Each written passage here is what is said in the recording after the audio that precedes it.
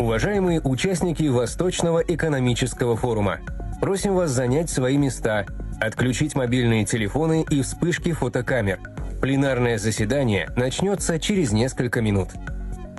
Dear participants of the Eastern Economic Forum, you are kindly requested to take your seats, switch off your mobile phones and disable the flash on your cameras. The plenary session is starting in a few minutes.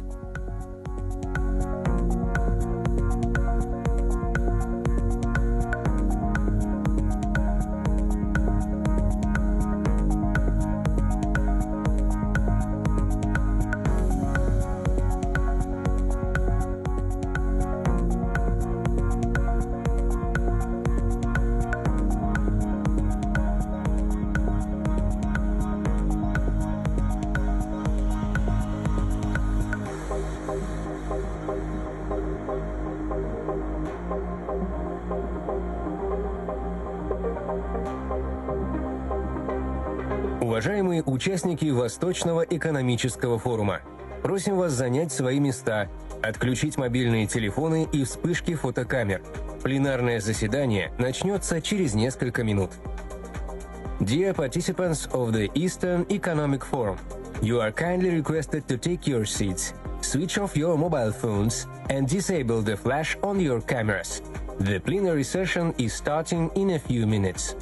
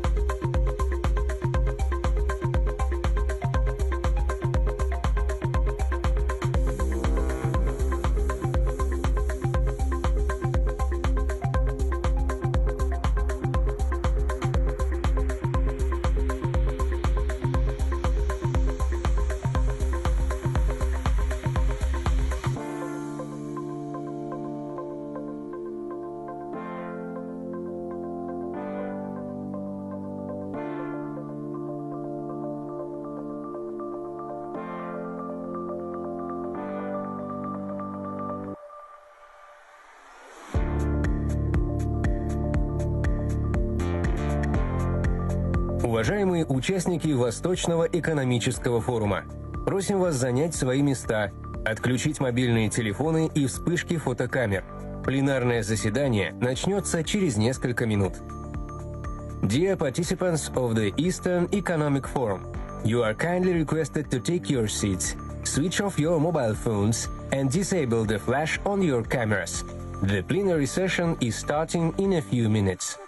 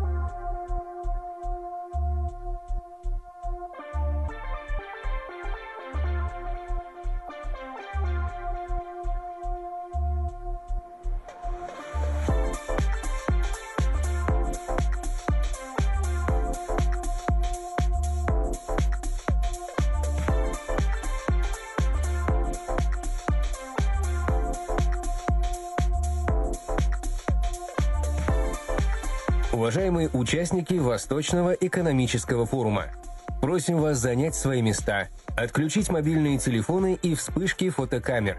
Пленарное заседание начинается. Dear participants of the Eastern Economic Forum, you are kindly requested to take your seats, switch off your mobile phones and disable the flash on your cameras. The plenary session is starting now.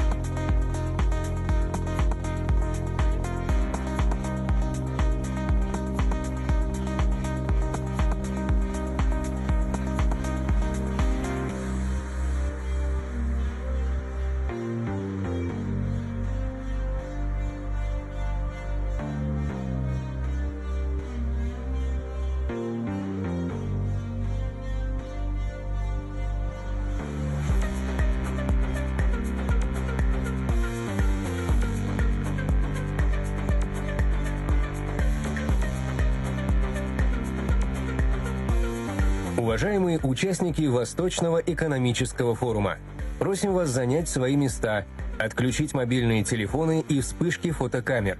Пленарное заседание начнется через несколько минут. Dear participants of the Eastern Economic Forum, you are kindly requested to take your seats, switch off your mobile phones and disable the flash on your cameras. The plenary session is starting in a few minutes.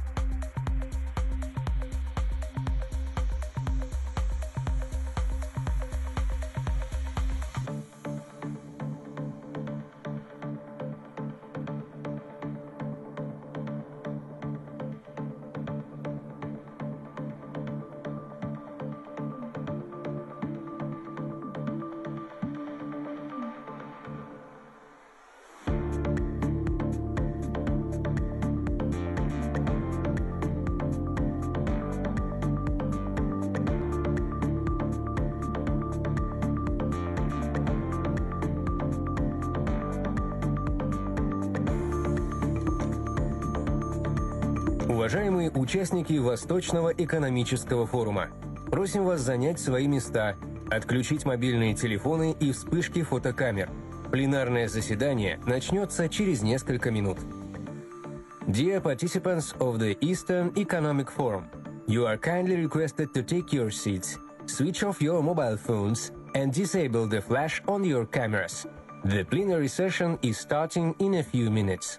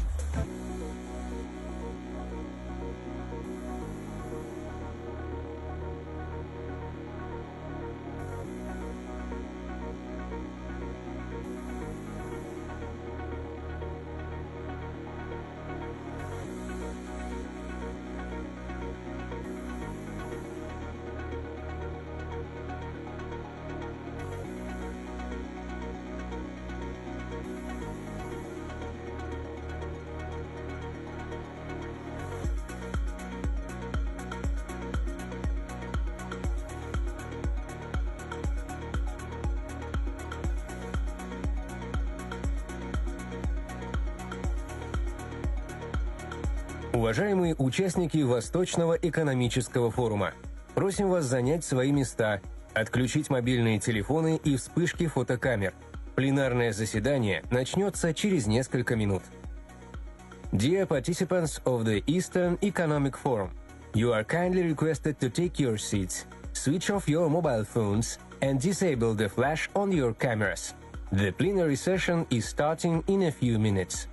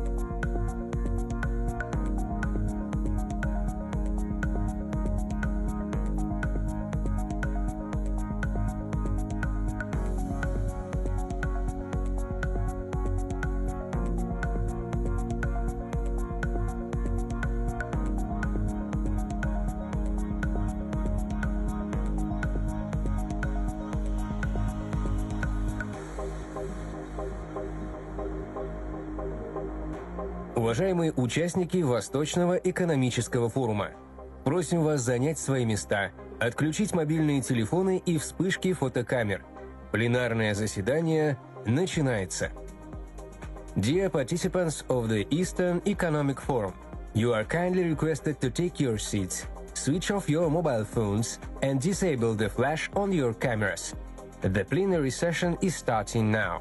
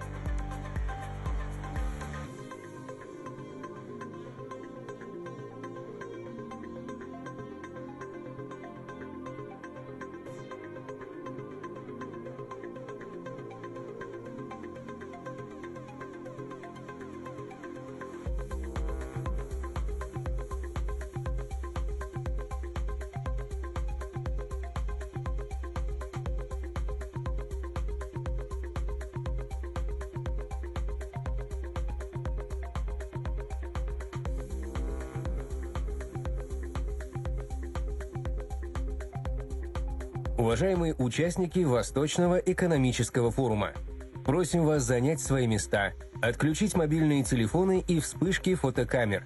Пленарное заседание начинается.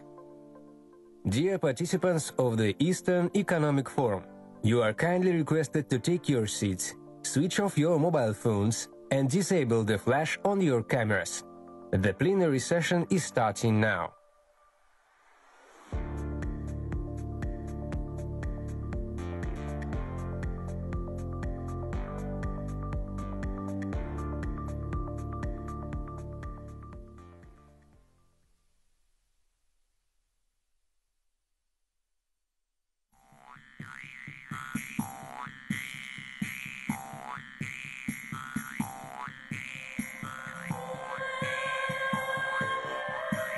Вы никогда не видели. You've never seen anything like it.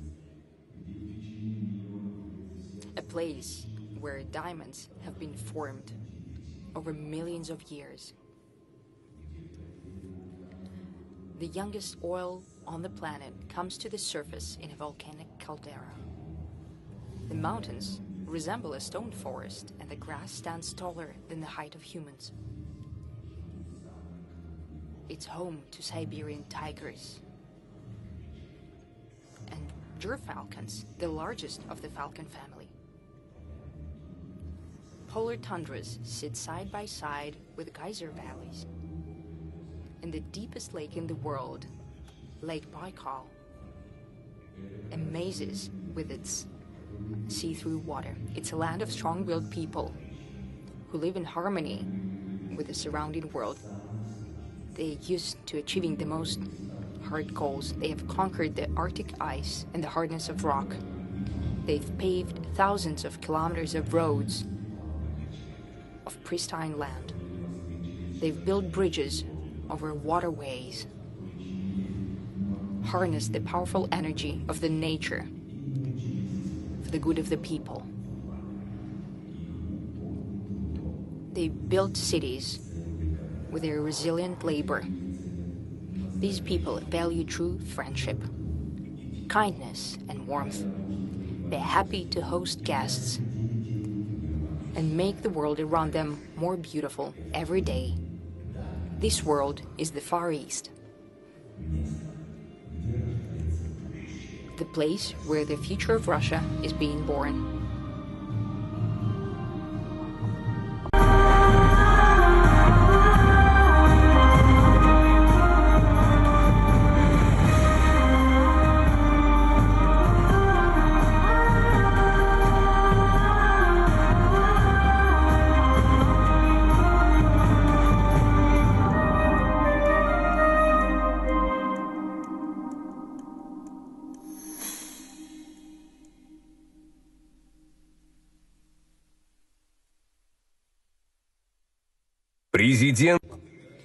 President of the Russian President of the Lao PDR, Pani Yatotu.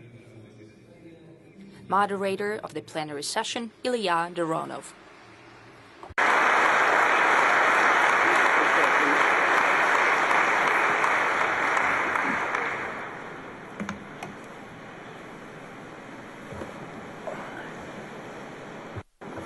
Всем здравствуйте. Good afternoon, everyone. Good morning.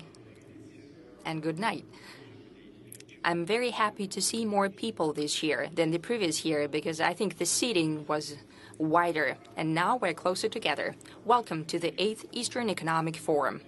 I was planning to start with one thing, but the news that are coming in right now are making me start with a different topic. Probably you've read that the airplane that was traveling from Sochi to Omsk made an emergency landing in the region of Novosibirsk. 159 people were on board, and all of them are safe. Only one person had an issue with a spike of blood pressure, so let's give a round of applause to the pilots.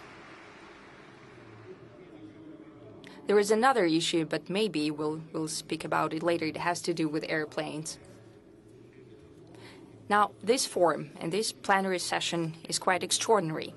Why? Because 10 years ago, to the day, it was announced that the Far East and the Arctic are a priority for us. Yuri Trutnev became the representative of the president to this district 10 years ago, and President Putin addressed the Federal Assembly and said that the Far East is a priority. Now I'd like to give the floor to the President of the Russian Federation and to take stock of what we managed to do in these 2 5-year periods.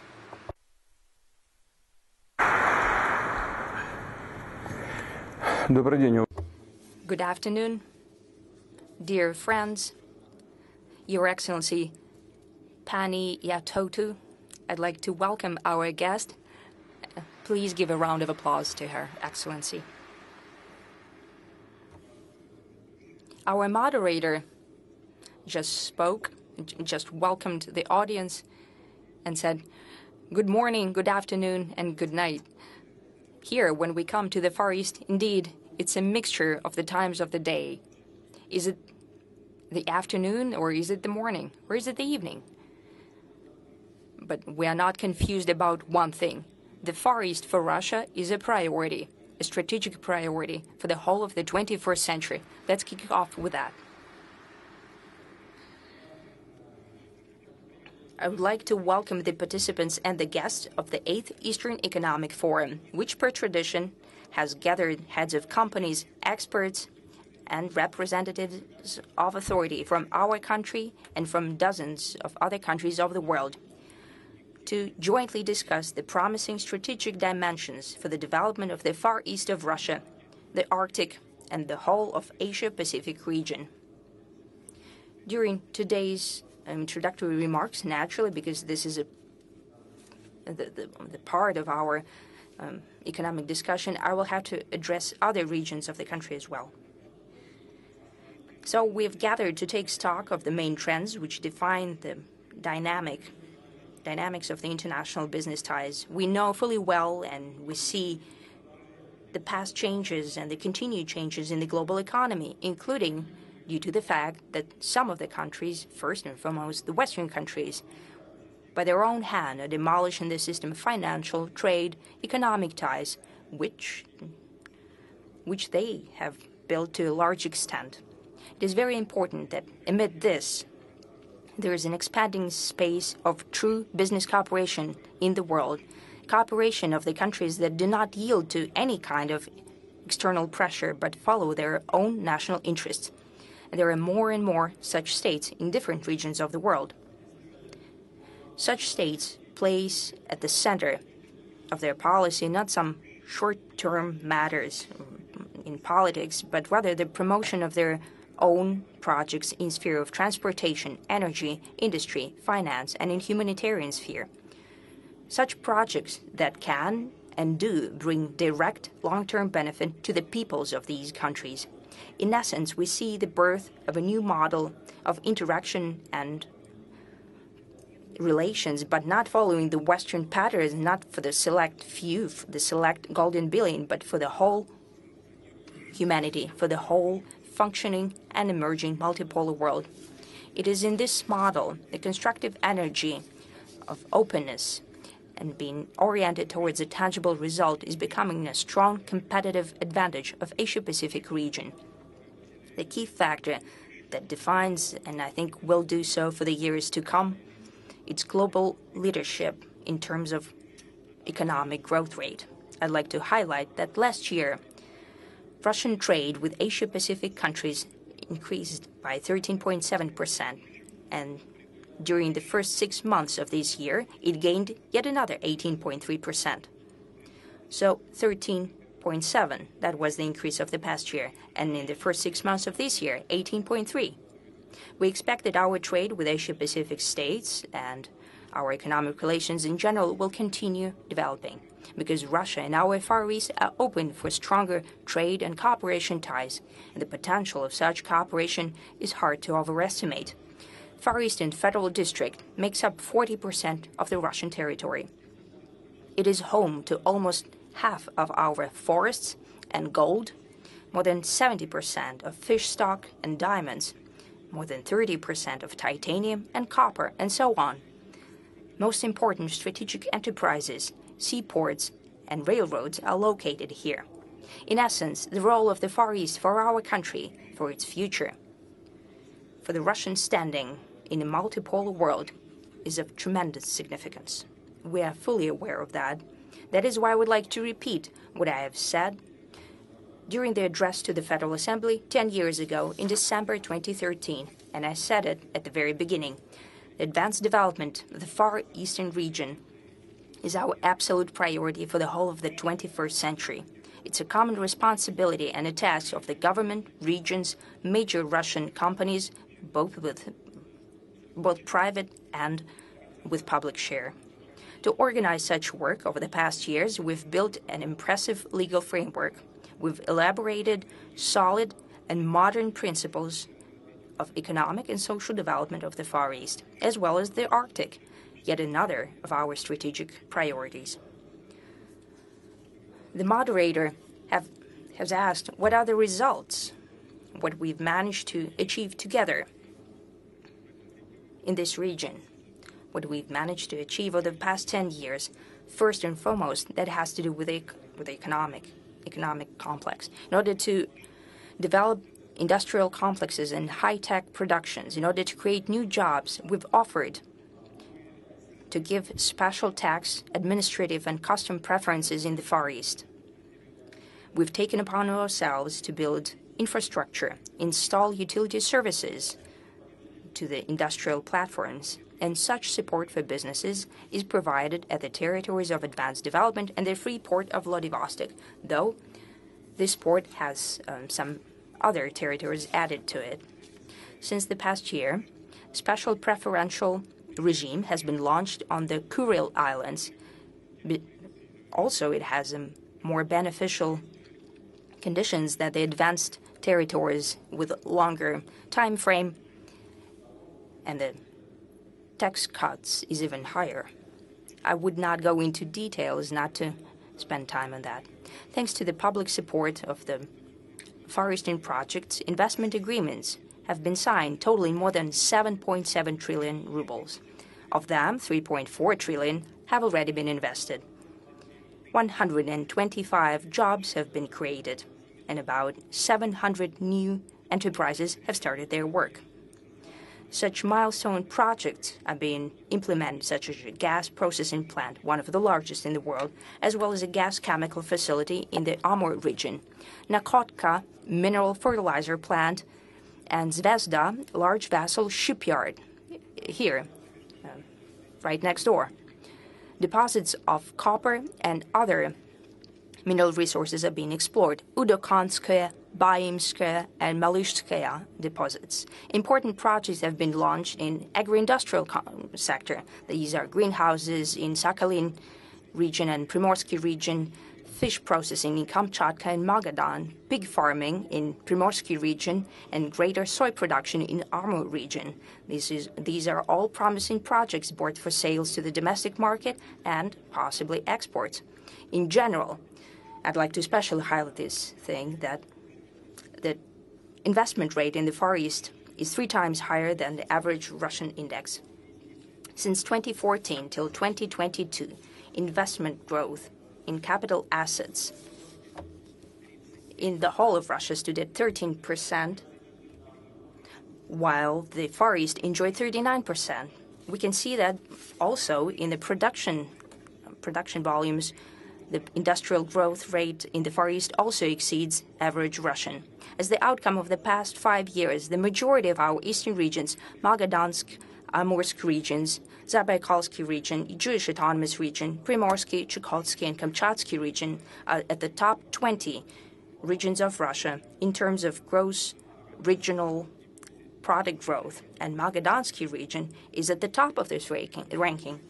I'd give you some figures that speak for themselves. Over the past years, the cargo turnover of the Far Eastern seaports saw an increase of 1.6 times. New housing, 1.3 increase. Energy consumption, 1.2 increase. Annual gold production in the east of the country saw a 1.6 increase, and coal, 2.8 increase. Dear colleagues, you have to understand what we're talking about. We're not talking about the percentage of growth, but we're talking manifold growth. I'd like to highlight that the share of identified reserves in the Far East, in general in the region, now stands at 35%, only 35% of identified reserves. That means that we have every opportunity for a significant growth of producing sector, including scarce and strategic types of raw materials necessary for the economy of the future. All of it does not only guarantee the resource sovereignty of the country, but that is the foundation for producing new materials, microelectronics, and promising sources of energy, for promoting domestic green, sustainable technologies and scientific research, for creating high-quality new jobs, for making use at a new level of the natural competitive advantages of the Far East and all of Russia. In order to increase geological prospecting, we have launched a forward strategy. It has a beautiful name, Geology, a rebirth of a legend. I'd like to ask the government to foresee a special chapter dedicated to prospecting of the reserves of the Far Eastern regions and to prepare the same chapter for Siberia.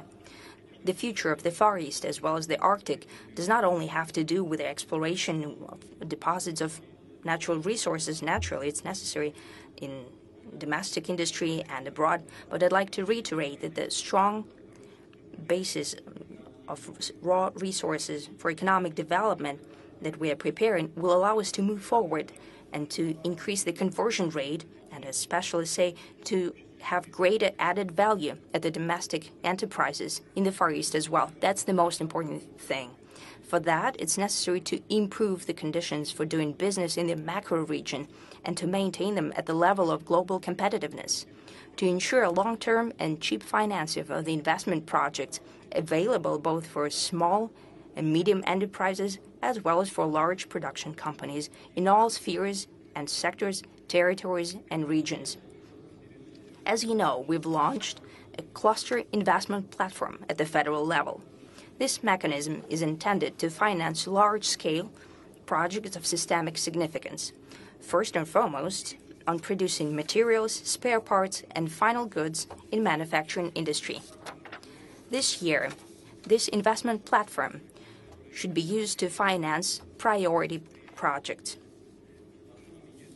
with a total of no less than 2 trillion rubles. I would like to ask the government to fine-tune this instrument for the needs of the development of the Far Eastern economy, so that more complex production could emerge here with modern, well-paid jobs.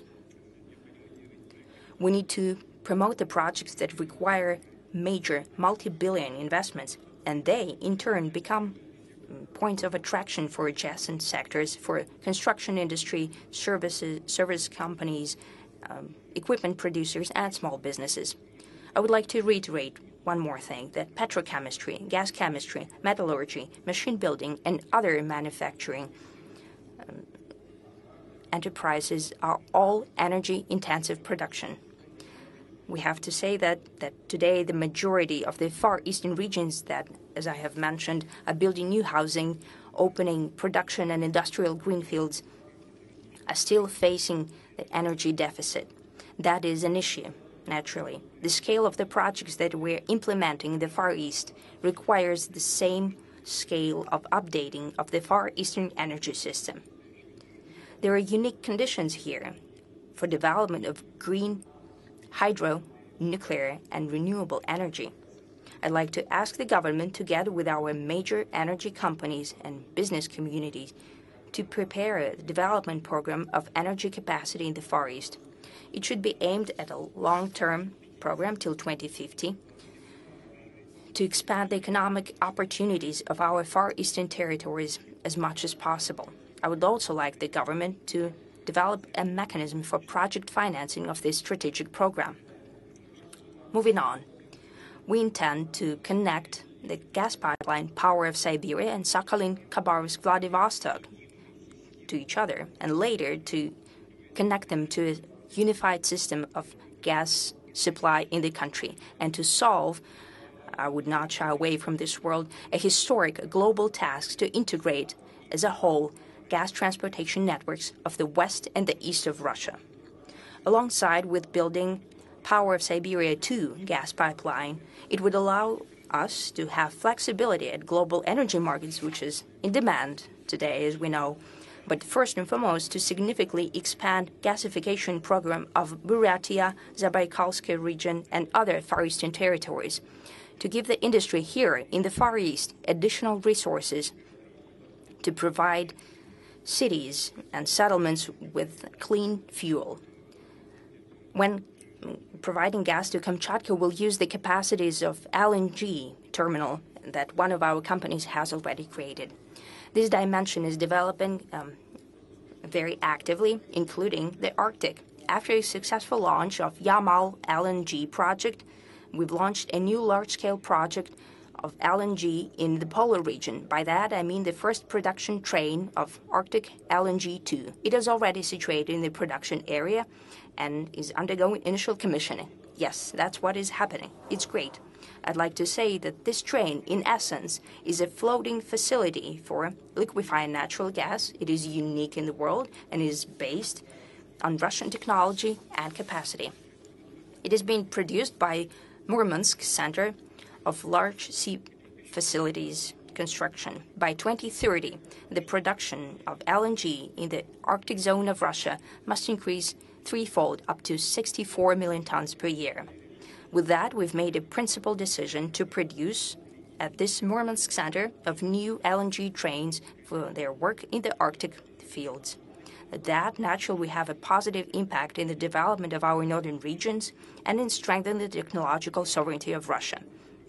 A powerful center for LNG production is planned to be created in the Murmansk region itself. I want to mention that, though it has nothing directly to do with the Far East, but however, in order to provide gas there, we'll be building a pipeline, Volkhov-Murmansk-Belokamenka. I really hope that our companies would agree on mediation with the mediation by the government who and how will build this very important infrastructural project. It's very important for the city of Murmansk and the settlements of Murmansk region and Karelia.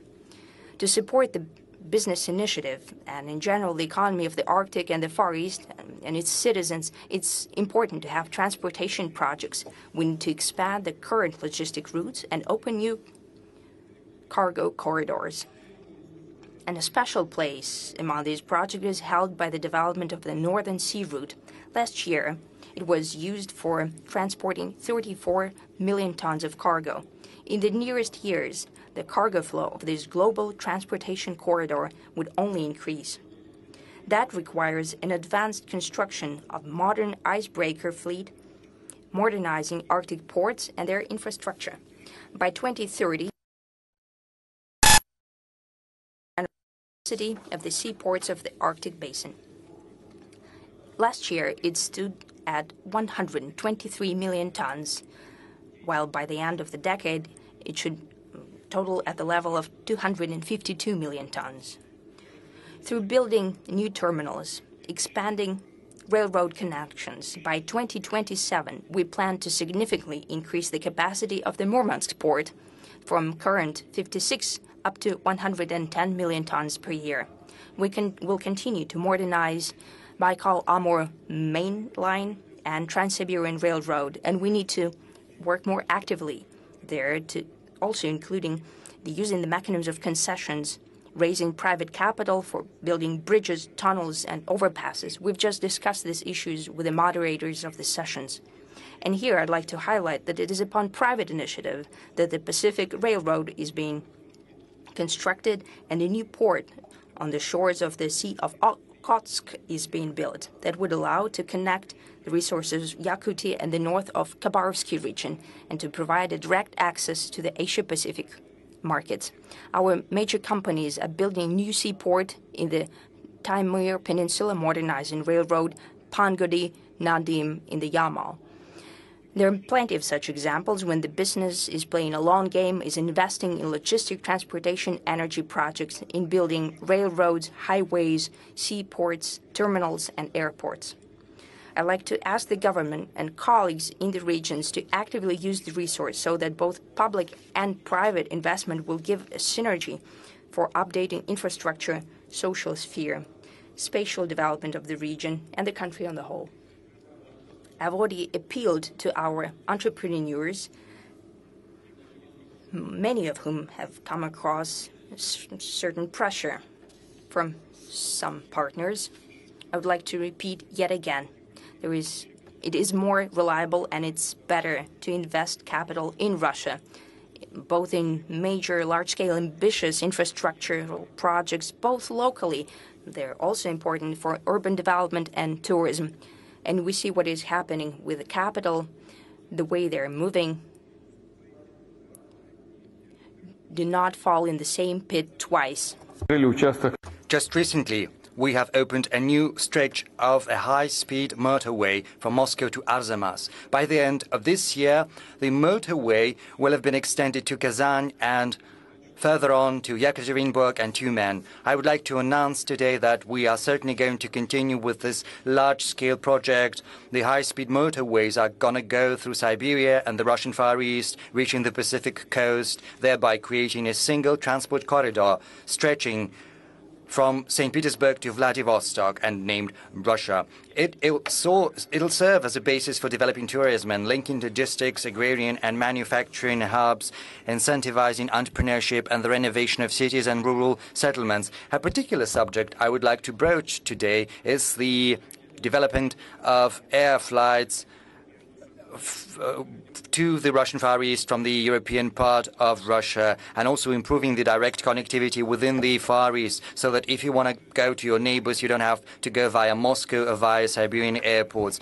For these ends, we have set up the single Far Eastern airline. The most important connections are subsidized by the government, which makes the tickets more affordable and creates additional opportunities to explore new connections, new routes, including local ones. I suggest we should support this crucial work and put it on a systemic basis. I would like to ask the government before March the 1st next year to draft a comprehensive plan of action to develop flight connections within the Far Eastern Federal District. And it should include the construction of new ones and the upgrade of existing airports, improving the standards of light aircraft, supplies of Russian-built aircraft and helicopters, and of course, making more affordable the air tickets, in particular through bringing down the costs of companies on aircraft leases. Of course, concrete parameters and goals are yet to be determined, but I think it would be the right thing to do to say that by 2030 we should make sure that the number of passengers on the flights within the Russian Far East hits at least 4 million per year.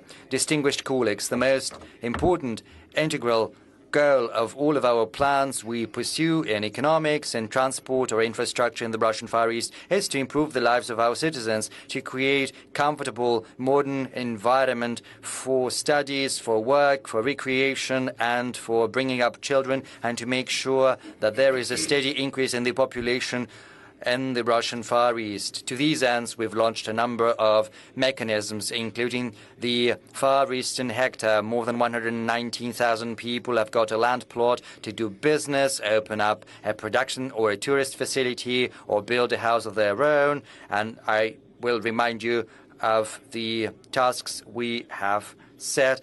By this autumn, we need to draft a legal framework for the construction of individual housing across the country. The thing is, this program should include escrow accounts similar to what's been done with apartment buildings to add an additional layer of protection for the money of our citizens and attract additional funds and make it easier to secure a mortgage to build a house of your own. I would like to draw the attention of the government to the following fact. These mechanisms need to start working before the end of this year across all of the country, including the Russian Far East. I would like to point out that in the Far East, special terms are provided for mortgage. It's up to 6 million people for a maximum of 20 years at no more than 2%. Using this instrument, almost 78,000 families have already acquired or built a new house. I suggest we should adjust the rules. We need to raise the ceiling, and this is something we discussed yesterday, to 9 million people, for those who would like to buy a house of their own of more than 60 square meters. Thus, families will have more opportunities to buy a flat in a new housing project or to build a house of their own. I would like to add that originally the Far Eastern mortgage was oriented only towards young families, but starting from last year, all teachers and all doctors working in the Russian Far East can get such a mortgage. They're entitled to do that. So I suggest we should make the next step and increase the scope. We must make sure that the mortgage at 2% should be available to those who work in the defense industry in the Far East. All those who work in the defense industry and the Far East, regardless of their age or family status, just as we did for the doctors and for the teachers.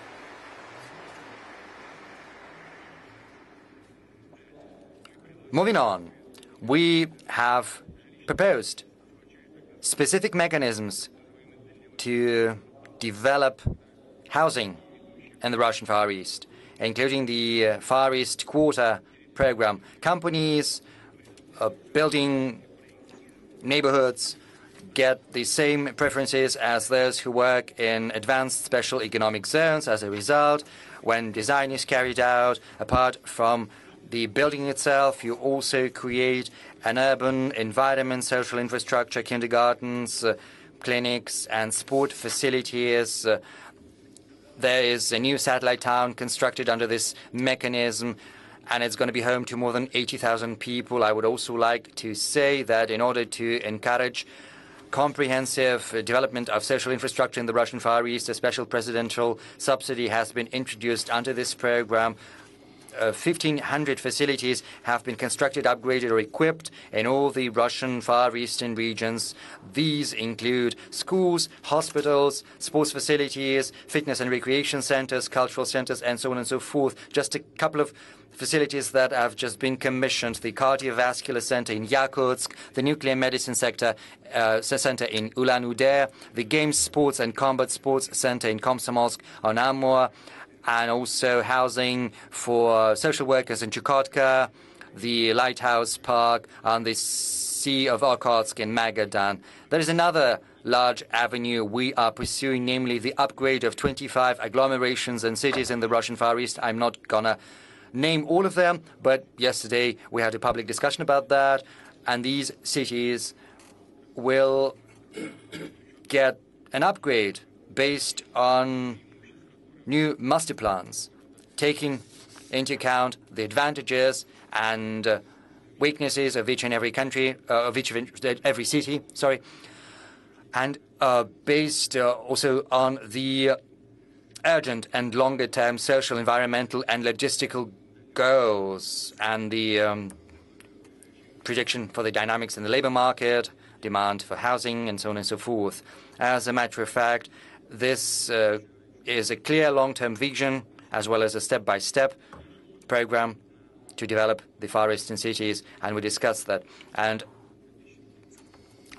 we need to think about using that and extending that funding until 2030. We need to pay special attention to municipalities, even small ones. There's the program 1,000 courtyards. Under this program, last year, 1,245 public spaces have undergone enhancement.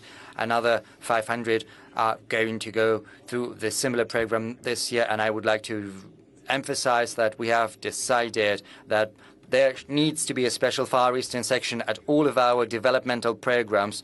Thanks to that, we have acquired a very good pace of government investment in the projects in the Far East, and this level, this dynamics, these Far Eastern priorities and our government investments need to be preserved.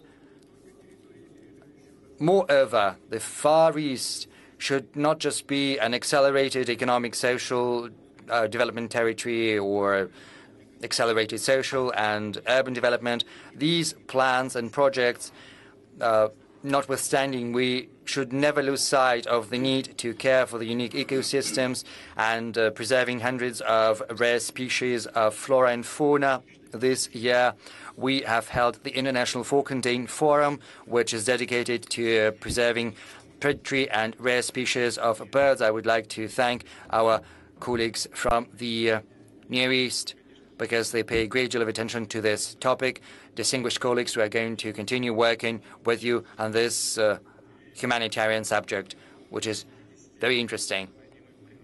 The Far East has more than 60 specially protected natural territories, and some of them are part of the world natural heritage, such as Lake Baikal, the Lena Pillars, the Wrangel Island, Natural Reserve, Kamchatka volcanoes, and so on and so forth. This is all our national treasure, but also this is the treasure for the whole planet, and we must protect it. At the same time, we have to provide opportunities for scientific research, for recreation, for leisure and education of children and young people, and also to make sure that Russian tourists and foreign guests can get acquainted with the wonderful nature of the Russian Far East. And as we said, the Russian Far East needs to become a platform for new economy, tourism in natural parks in Primorski Krai, Khabarovsk Krai, Yakutia, Buryatia, Kamchatka, the Kuril Islands, and other regions, including.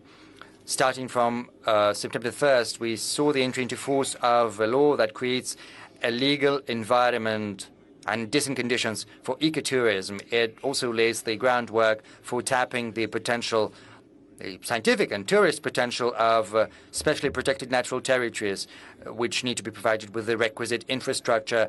With that said, this year we need to provide additional resources for the natural parks in the Russian Far East, and this should not be done through reallocation of other funds. We have to add more money, reallocate additional funds for these purposes. A couple of words about the new industries in the Russian Far East.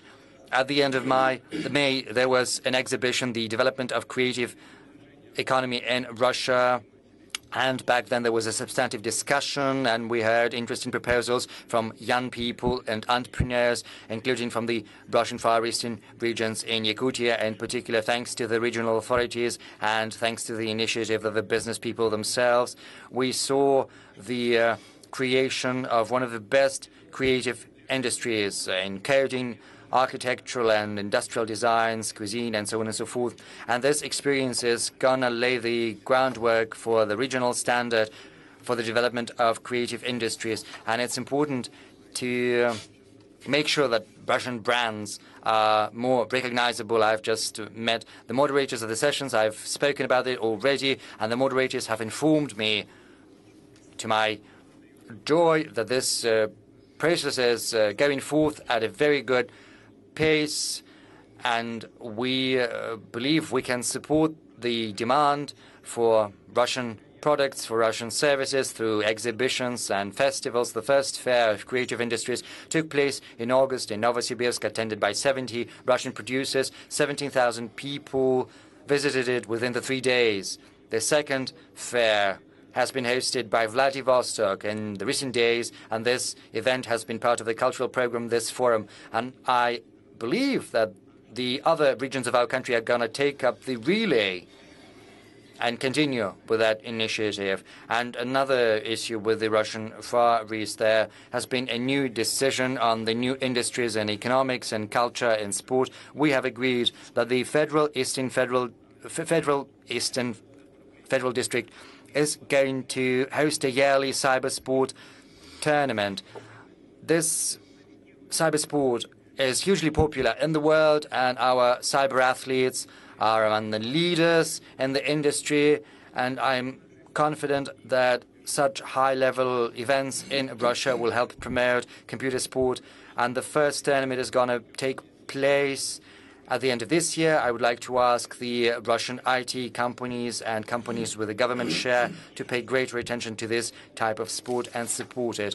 distinguished colleagues, of the last decade, we have done a lot for the Russian Far East and for the Arctic, creating a significant impetus for the development in economy, in the social field, and infrastructure. We have created unique conditions for doing business. These conditions are unique. I'll go as far as to say that we have rolled out large-scale milestone projects in mining, manufacturing, housing development, as well as upgrading the transportation network. We have drafted and began to implement plans to improve our cities and rural settlements.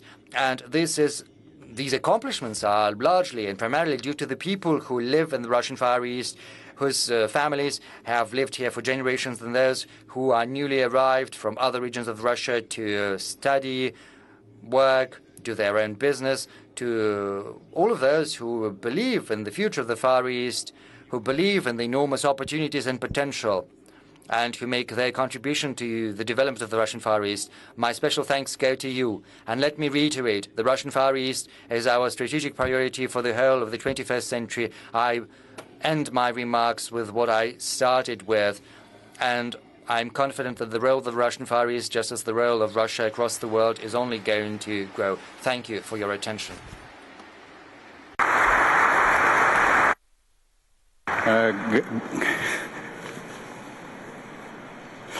Дружеское рукопожатие. Well, a friendly shake of hands. Madam Vice President, I will give the floor to you a little later, if you don't mind. First, I would like to ask several questions and address these questions to the President. And these questions are related to what we've just heard. Well, it's interesting to hear what you have just said about the priority attached to the Russian Far East, because it might seem that the priority currently is in the West and we are sparing no effort. Well, there are many priorities and the Russian Far East is one of the main priorities. So this is the third time you say that, so we will keep that in mind. You have mentioned M12 motorways, so a huge thank you, and also my thanks go to Marat Shakirjanovich. I am from a small town, you know, between Moscow and Vladimir. Sometimes it takes 6-7 hours to get there by car. It was impossible. We'll try the new motorway and see for ourselves how it is. So straight away, onto the questions. You know, I've jotted down some things. You said the historic global task. Those words were dedicated to the Russian Far East. So, you know, I draw a comparison. We can compare these priorities with what Stolypin was doing in order to explore and develop Siberia, or, you know, the industrialization plans in the USSR. So had it not been for sanctions first in 2014 and then in 2022, had it not been for the closure of the borders, had it not become impossible to place our capital in the West. So what do you think would have happened? Would these global plans have realized? Would it have been possible to implement all of them, you know? And to support my words, I'll cite some statistics on the special economic zone.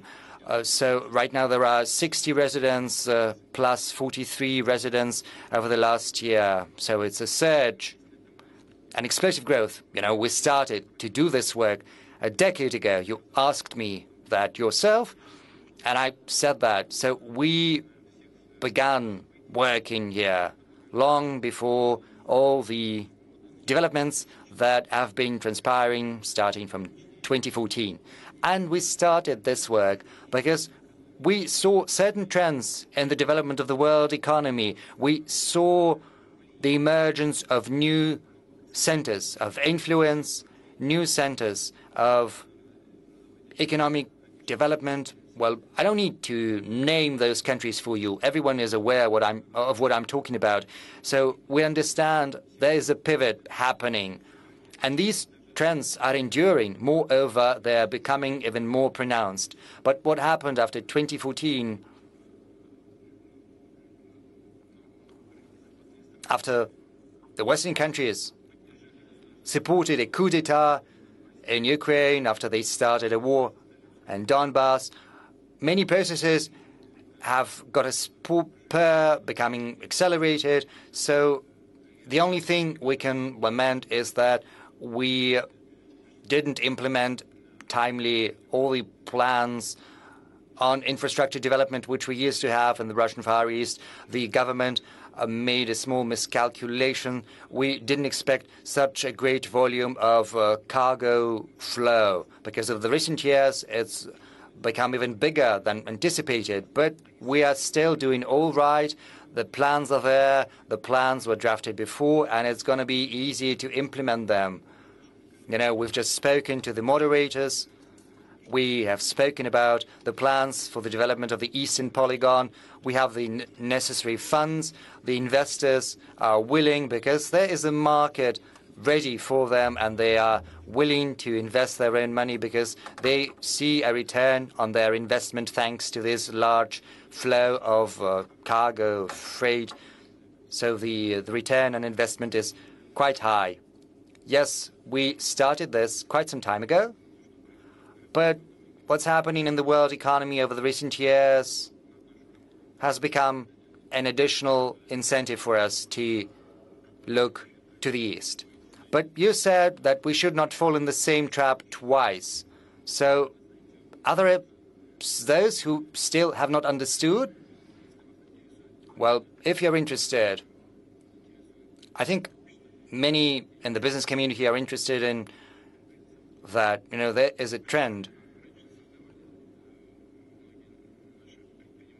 Many business people in the past used to build platforms for themselves, and then they ran into problems when their assets legally earned were confiscated or seized. You know, the money, the assets of our companies, this goes beyond the pale. Those who are doing that, who've done that, barely realize the negative consequences for themselves. You know, the restrictions on settlements in dollars. What's the consequences of that? It only makes other countries think about their own currencies or creating alternative payment systems. Many are rethinking if they need to store their money in the West, in the US, if they need to invest in the securities. I can assure you this is happening. Anyone would start thinking about that. Oh, just remember the freeze of our gold and foreign currency reserves. You know, we've got back even more money than that. It's not about those 300 billion. They are simply undermining the trust in their own system, and the same goes for the restrictions on trade that they've introduced. So only God knows. They're the ones to blame for these negative consequences, and these negative consequences will realize are already happening, that this is not what we sought. This is an objective process which is due to the emergence of new centers of economic growth developing so rapidly. Yes, and I'm going to talk about the traps you shouldn't fall into. So be that as it may, we see that as of now, supply chains have almost completely recovered. The situation has mostly normalized, and the same goes for the currency exchange rate of our national currency. This is thanks to the currency earnings getting back. We understand why all of this is happening. We need to come to an agreement with the businesses and convince them that it's more reliable to work here. So you shouldn't fall into the same trap twice. I'm sure that those whom I am addressing understand what I'm referring to. So my next question is about the relationship between the government and the business that is getting back, in particular those businesses that arrive on Ruski Island before the forum, I had an interview with Mr. Belousov. I asked him about the relationship between the government and the business. He said that the government is the senior partner and the business is the inferior partner. Did he say that? Well, he used to work for Gosplan, you know, for the State Economic Planning Agency. That's why he said that we have to be partners on an equal footing. Well, I'll ask his opinion after these words of yours. Well, he knows this is just a joke. So, that said, you said partners on an equal footing. But don't you think that there is too much of the government presence in the economy? Well, we've heard that said, and we've heard people talk about that, but that's not truly the case. Yes, we do have big companies, especially in the energy sector. But the private companies are developing at a rapid pace, and they enjoy our support, in particular here in the Russian Far East. And as you can see, all of our investment in the Russian Far East are accompanied by infrastructure investment coming from the government. I think over the last 3 years or so, we have invested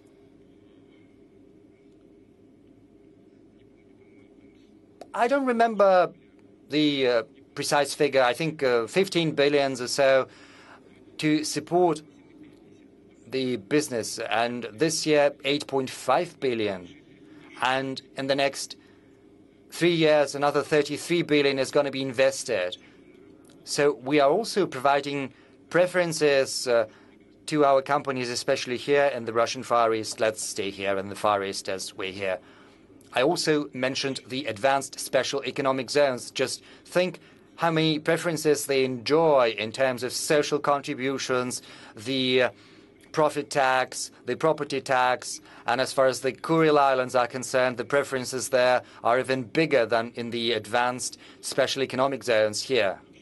So this relationship, this cooperation between the government and the business is already yielding some very good, tangible results. Furthermore, there's another important thing, in my view.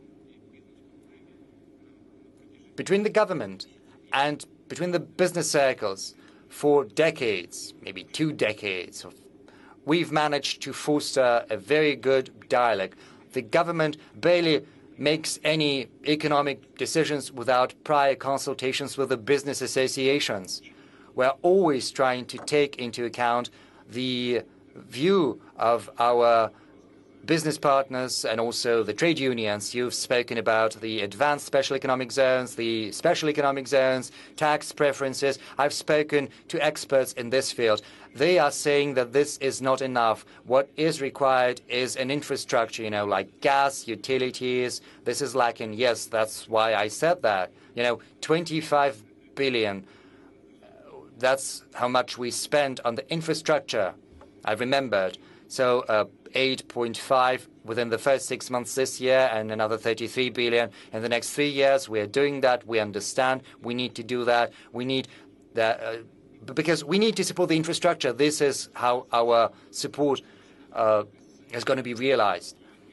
And we spoke a year ago.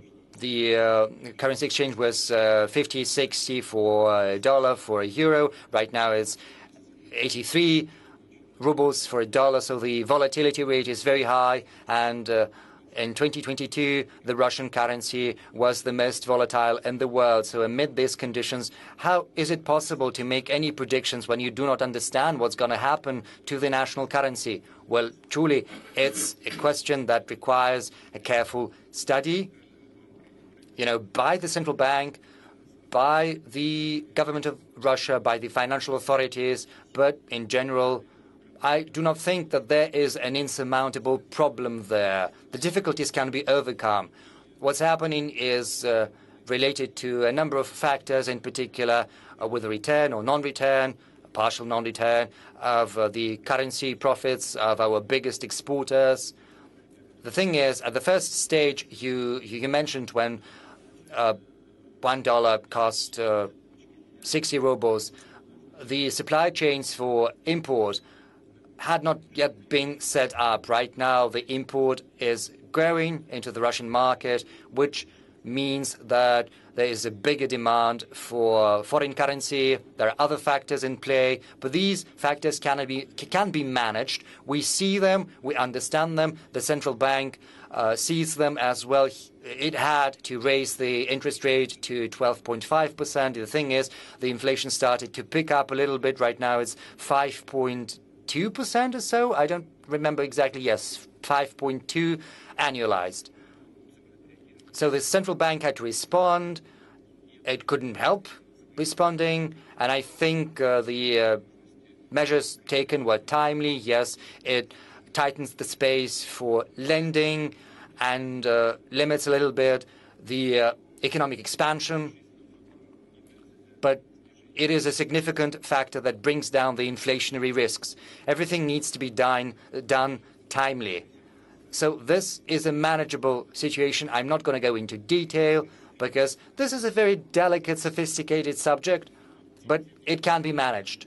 So that said, the government intends to regulate or introduce certain limitations, because when the ruble weakened last time, the advisor to the President, Maxim Areshkin, had to write a special column, an article. Then the ruble appreciated a little bit. There are loopholes, as you say, when money is being funneled. Well, the thing is, they're trying to scare.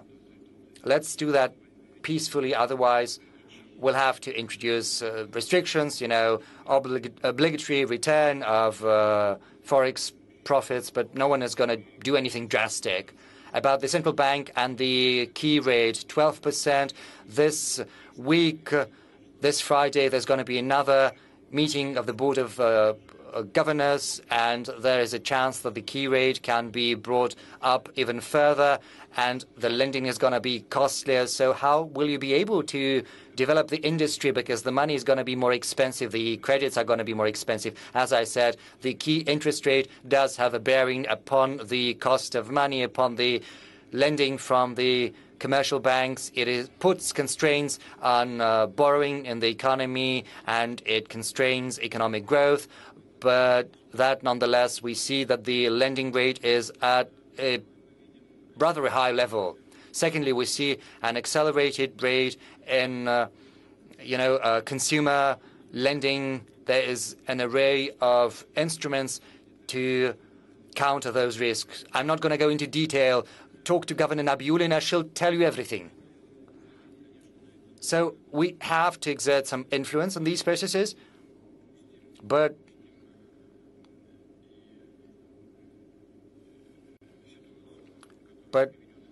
should we lose the moment and there's going to be an unconstrained inflation spike, it's going to be even worse for the economy, because if the inflation is roaring high, then it's almost impossible to build the economy. There are no good and even better solutions. There are difficult decisions and more difficult decisions that need to be made in a timely manner, and this is what the government up until now has been doing quite efficiently to boot. And another question about the mortgage. I'm terribly sorry, but I need to add that we need to understand, yes, the price of credits is growing, but we have a whole range of instruments for the most important industries, for the most important projects of great importance to the national economy. We also need an array of support measures to get credits. Some credits are accompanied by preferences, by concessions.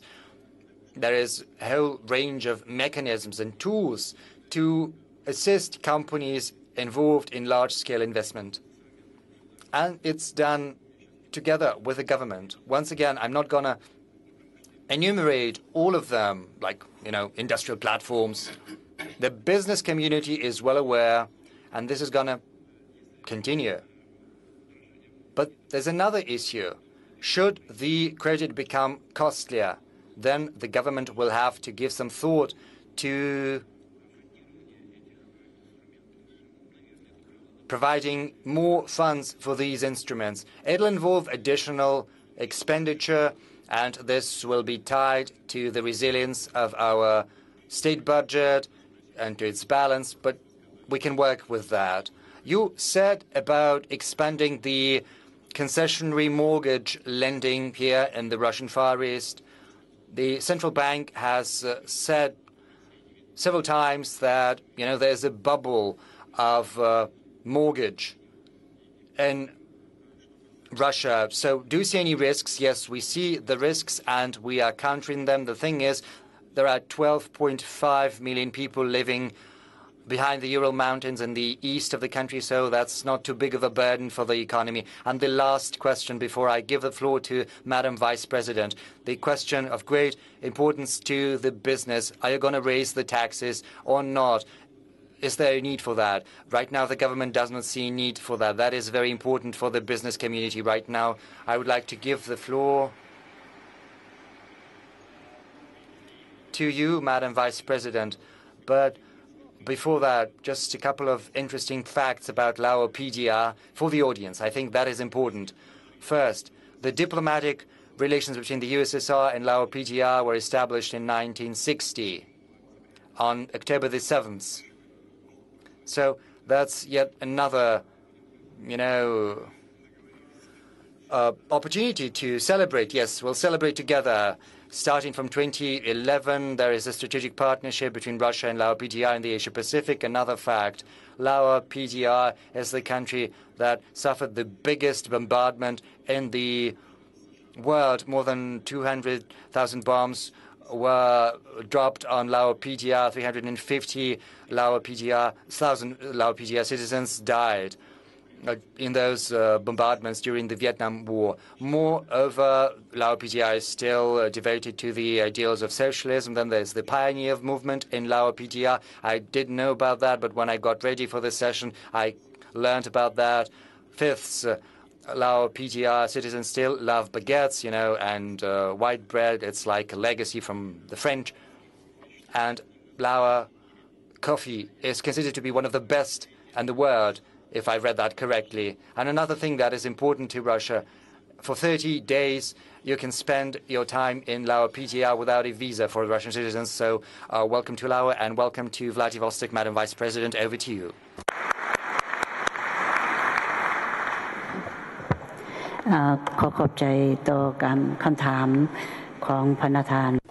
Thank you very much. I'm very delighted and privileged to have the opportunity to participate in this 8th Eastern Economic Forum this time. Lao PDR is one of the ASEAN member states and is one of the countries that has only a population of only 7 million. And it is a land that is rich in natural resources, hydro energy, minerals, and also forests. And we also have many tourist sites in Lao PDR.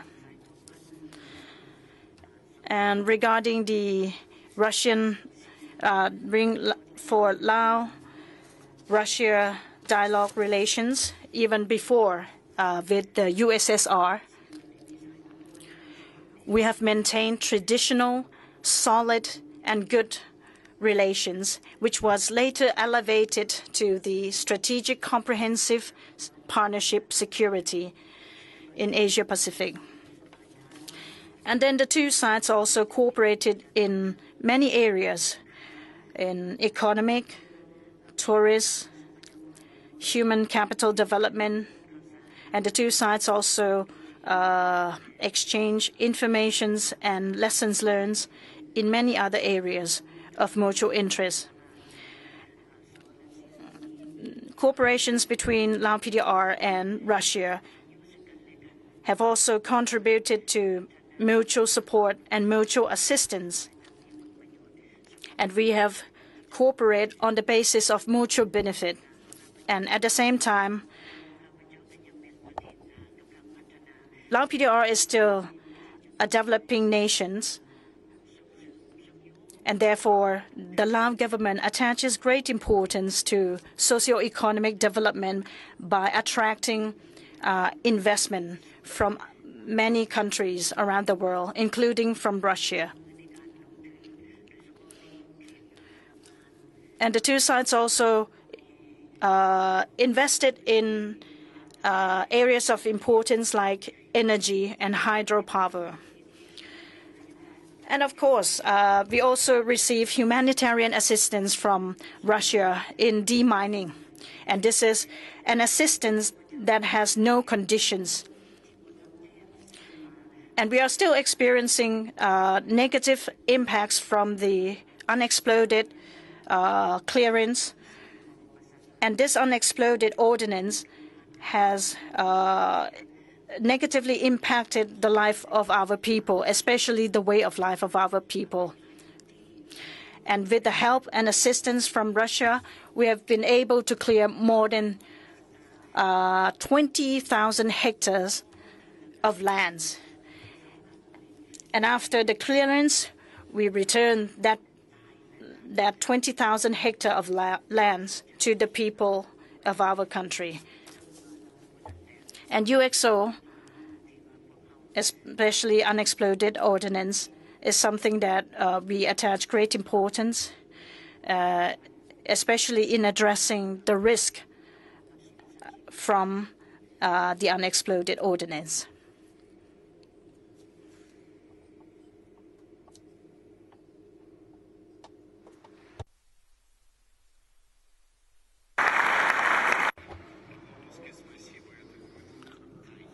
Koptai in Lao means thank you.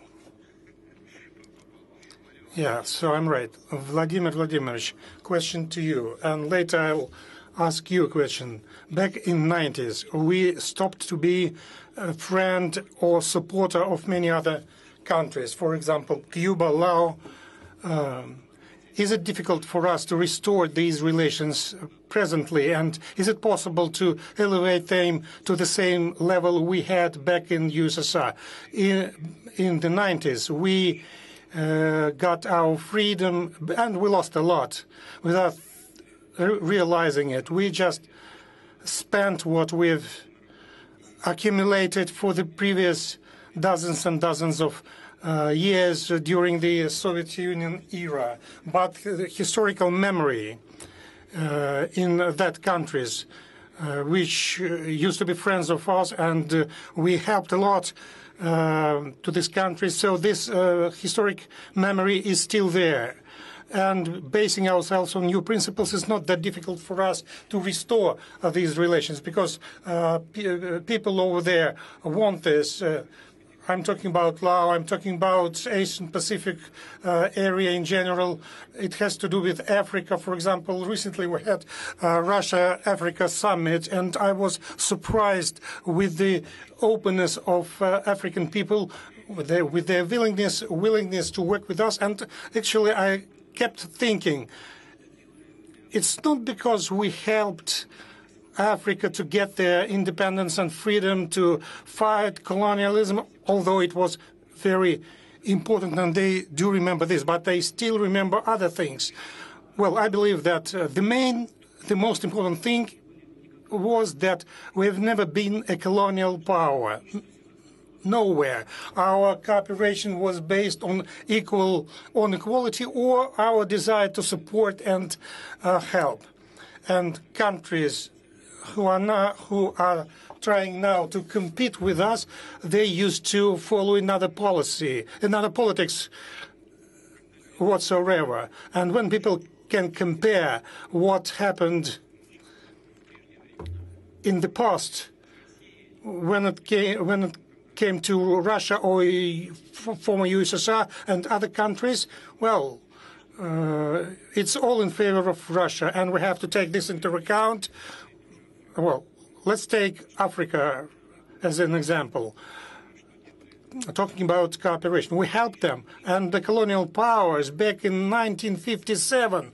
I saw photos of that time. So to European countries, to Belgium, brought people from Africa in chains.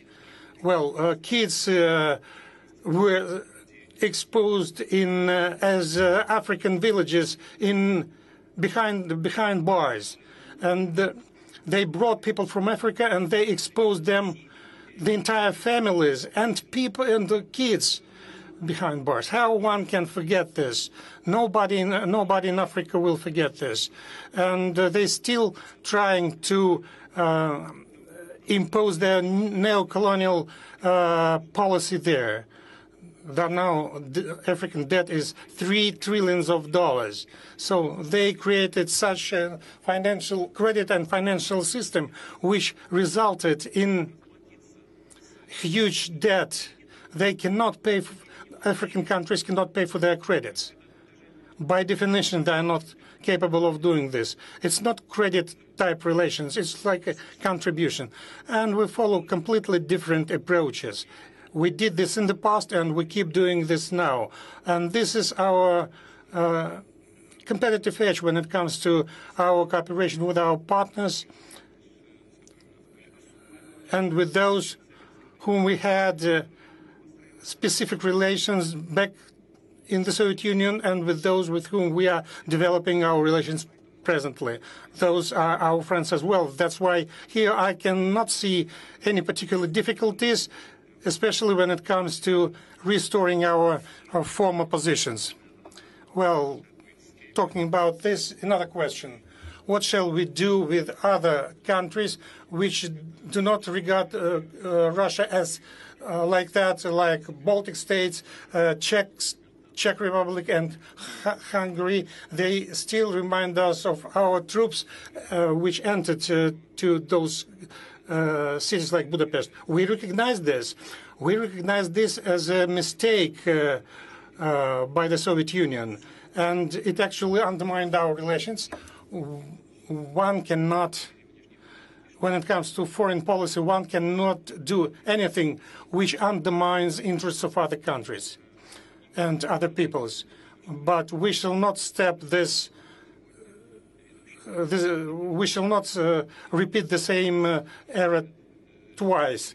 And here I'm talking about U.S. They are pressing their allies, the so-called partners. They don't have friends. They have only interest. This is a British formula. And now a question to you, Your Excellency. So please tell us, what are the benefits that Laos can get from cooperation from Russia, and why have you taken a decision to start again learning Russian language in Laos? I'm sure it's not just because the president of Laos can speak Russian.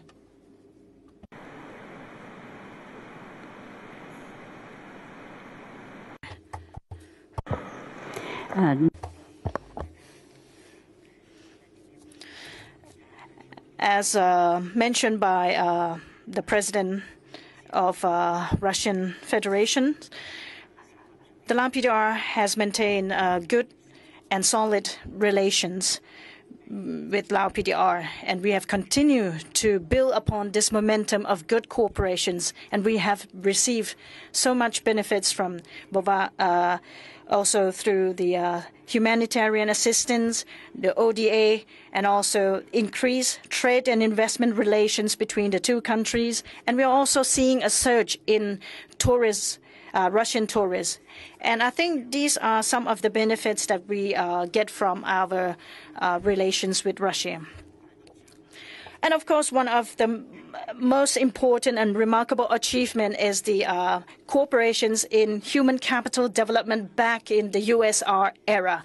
And you are seeing that high-ranking leaders of Lao PDR have also graduated from the USSR. And currently, the relations between Russia and Laos, as you may know, that we have Laos-China Railway, and this is one of the strategic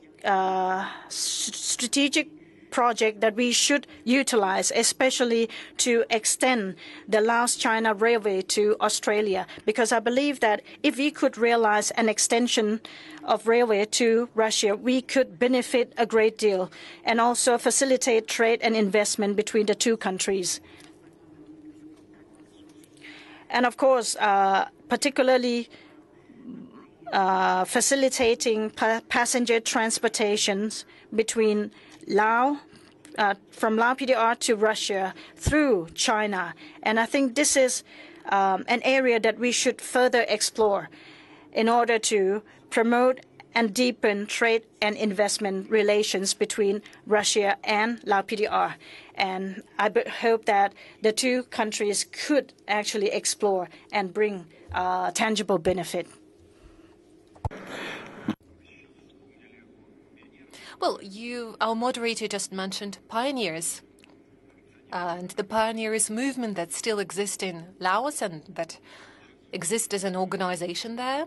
And just now, Madam Vice President have been to a children's camp we have here in the region, and she mentioned that children from Laos come to have their holidays there. And this is wonderful. It's great that they have very good, friendly relations with their friends from Laos and friends from Russia. Children from these two countries are making friendship there.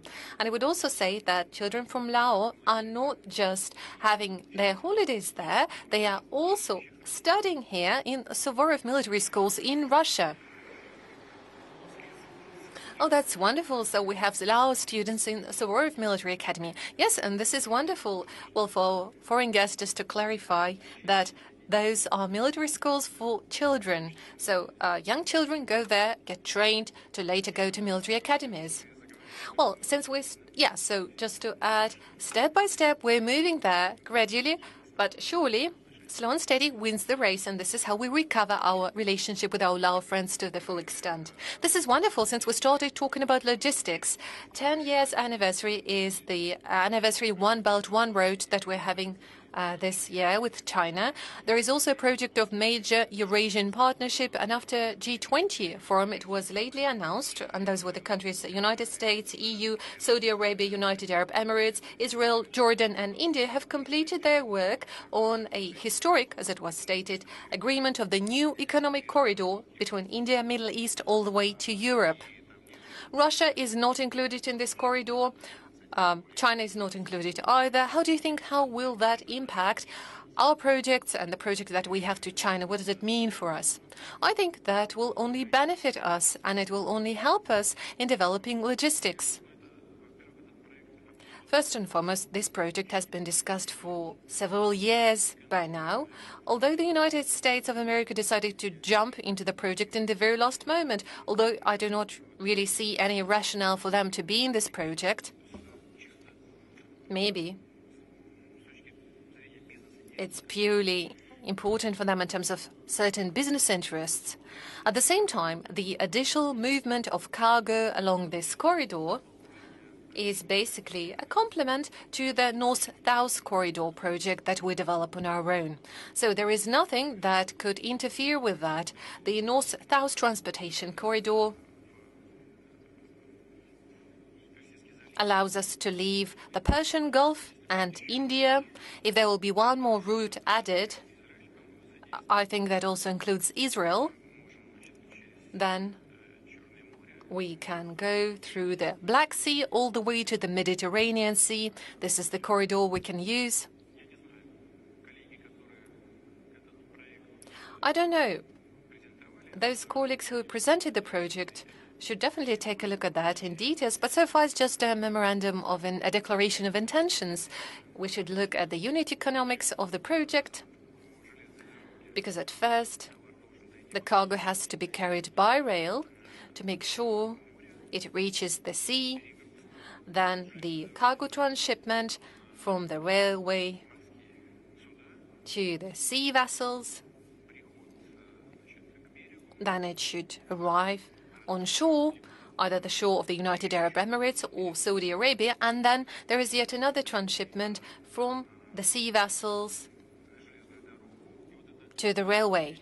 So this double transshipment has a particular meaning for the whole feasibility of the project, and that has to be carefully calculated. Well, we have with us the representative of the leading railway company of Russia, Russian Railways, that is Oleg Belazorov, who is nodding head right now. So apparently I'm saying the right thing, if he can confirm that. the feasibility of the project is vital, so it has to be carefully calculated. Time-wise, if we compare the trip from the Northern Europe from St. Petersburg all the way to Mumbai, well, it would be more or less comparable to our route along the north-south corridor. It is a separate matter. I would assume that our project and our route would be more efficient.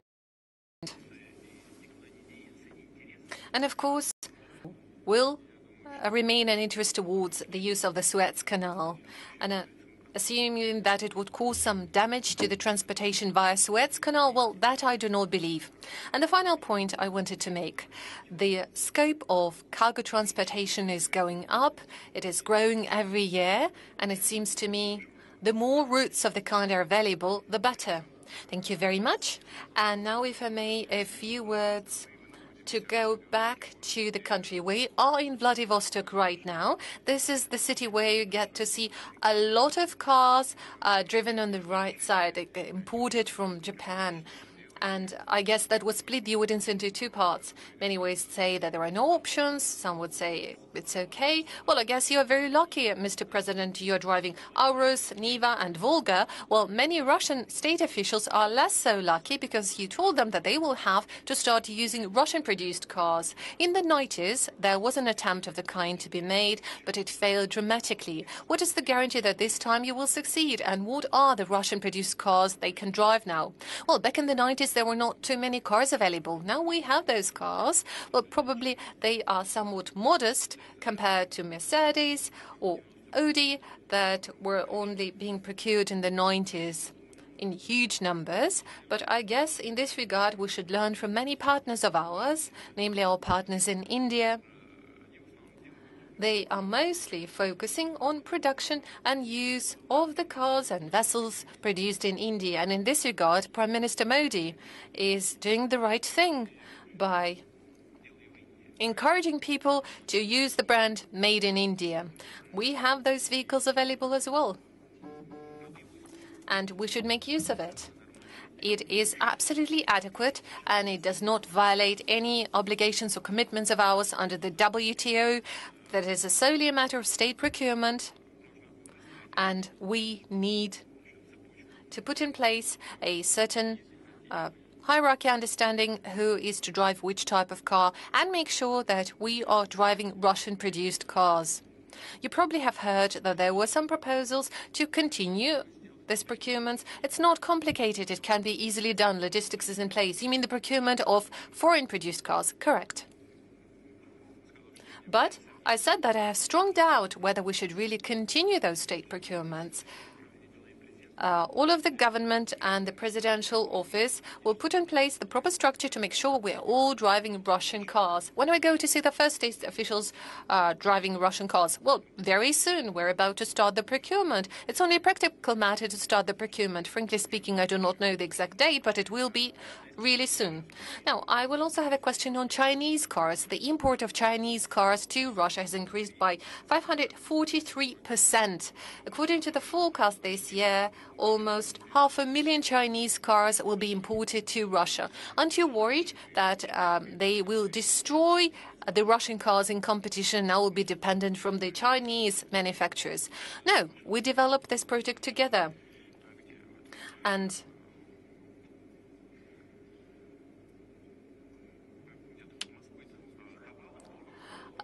well, we now have an assembly point for the Haval cars in the Tula region. The assembly lines are here in Russia, and those are good, decent cars. We are developing Russian cars as well, and that's good. It's only good that we develop more and more using our own production sites and increasing the degree of localization. Some would be produced in Moscow. Just lately, the mayor of Moscow reported to me on the progress in this regard. The same will apply to the Lada factory. We need to develop this production. Obviously, when our manufacturers were producing around 100% of cars that were only being assembled from foreign spare parts, from imported spare parts. Well, what kind of production is that? We need to increase the degree of localization. It certainly takes time, but this is the right thing to do in terms of development of the automobile industry in the country. We do not have any plans to self-isolate from the rest of the world, but begging anyone by standing on our knees, it's not something we're going to do. We developed ours, our own car, but it costs a lot. Yes, that's true, but that's because the production is not massive. Once the production gets massive, it will get 2 times cheaper. It takes time, true, but that will be development of our own. And that is about acquiring competences and getting taxes paid inside Russia, creating more workplaces. It goes without saying that there are important elements that are very positive in this regard, and we are open for cooperation with those who are willing to cooperate. But state officials definitely should be driving Russian cars. Well, a matter related to cars and fuel prices is my next topic. You are personally keeping control over the fuel prices, but the latest data shows that diesel costs more than 61 rubles per liter. Petrol is also getting more expensive, and I see that many are questioning themselves what is happening. I see those discussions happening in all kinds of charts and WhatsApp. People are discussing the growing prices for fuel. Why is it happening in this manner? Are we going to correct this situation? Certainly, the government is engaged in this process, and I would say that in this regard, our fuel producers are right. The government should have reacted timely and in a due manner. The decisions were adopted in this regard, but just lately, in order to retain the parity between the prices on the external market and the domestic market. Later on, those mechanisms were abolished. But the government has not reacted timely to the changes that were happening in the global market due to the price increase for oil. However, this is the position that can be adjusted. Just lately, I discussed that with Igor Sechin. He has his own view on that. But generally, oil producers and the government have reached an agreement on how they're going to act in the nearest future. It is very important for us to provide agricultural producers. Well, yeah, the Ministry of Agriculture already expressed their concern over availability of diesel fuel. Yes, you're right.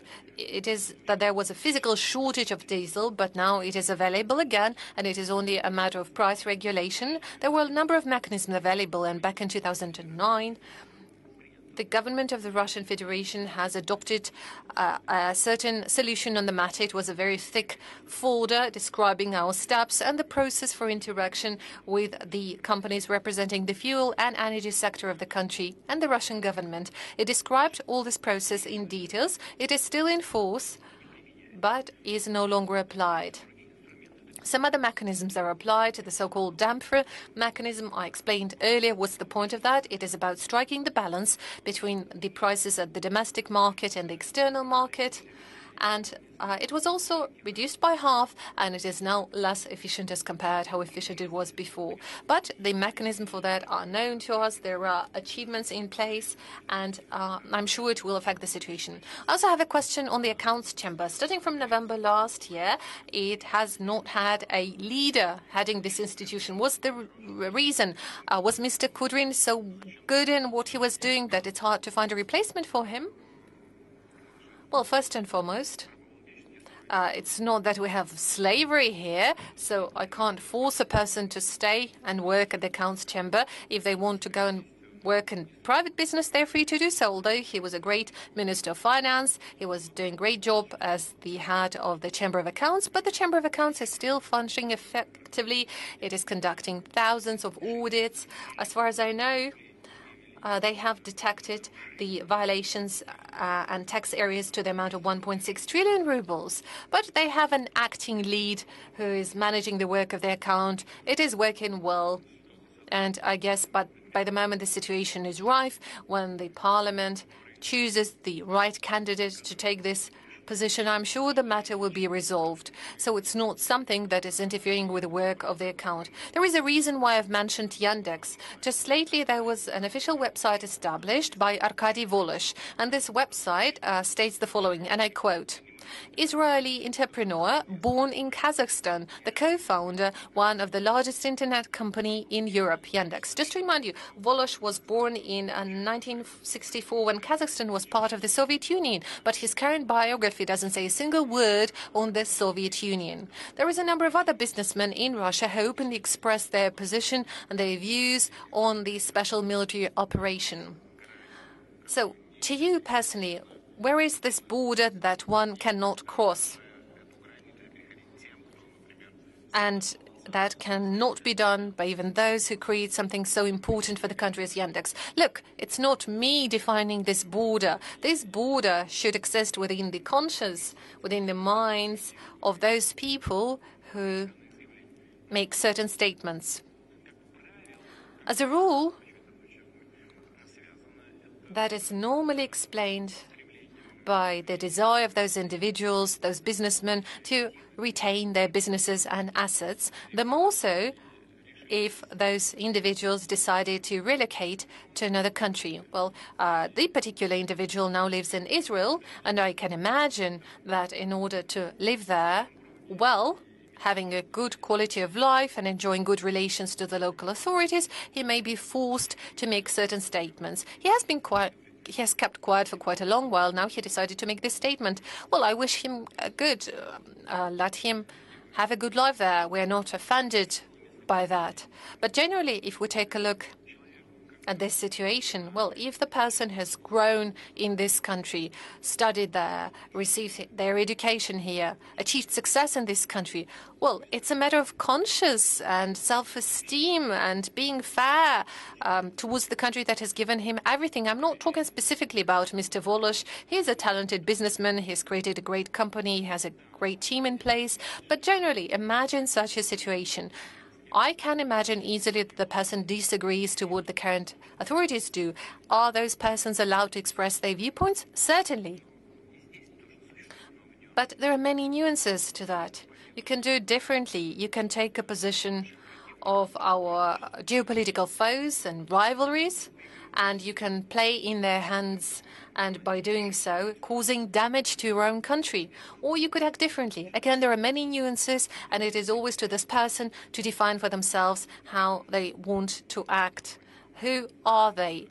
To themselves, does this person have any kind of national consciousness? Or is that the person who is willing to pretend to be somebody else and simply no longer feel being a Russian citizen, somebody born in the Soviet Union, but be somebody completely different? Well, it is the choices we make. And I can assure you that regular citizens of Russia feel it all perfectly well, and they understand it well. You can't deceive people by doing that. Well, if the person has chosen a new destiny for them, well, let them try.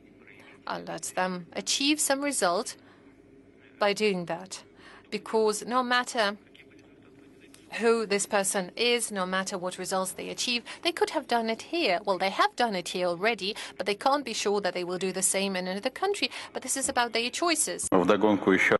Talking about the new destiny, as a follow-up, in June there was an article of an independent expert in Glasgow in the issues on economy. Yes, I'm aware about it, but I'm just talking it to the audience. I'm aware, I'm sure that you know. And it's the failure to make the settlements in the 90s in Russia. Do you know who the author is? It is an independent British scientist. Do you trust British scientists on the whole? I trust scientists. It doesn't matter what their nationality is, and if the research is respectable, I do not only trust, but I admire their work and life, because true scientists are immersed in the subject matter that they are working on. And it is just the matter of their life, the business of their life. And they do not spare their life even. And there are so many examples of such scholars and scientists. But if they're just making fun, well, then we realize that these are not scientists. They are just doing that for the amusement of the public.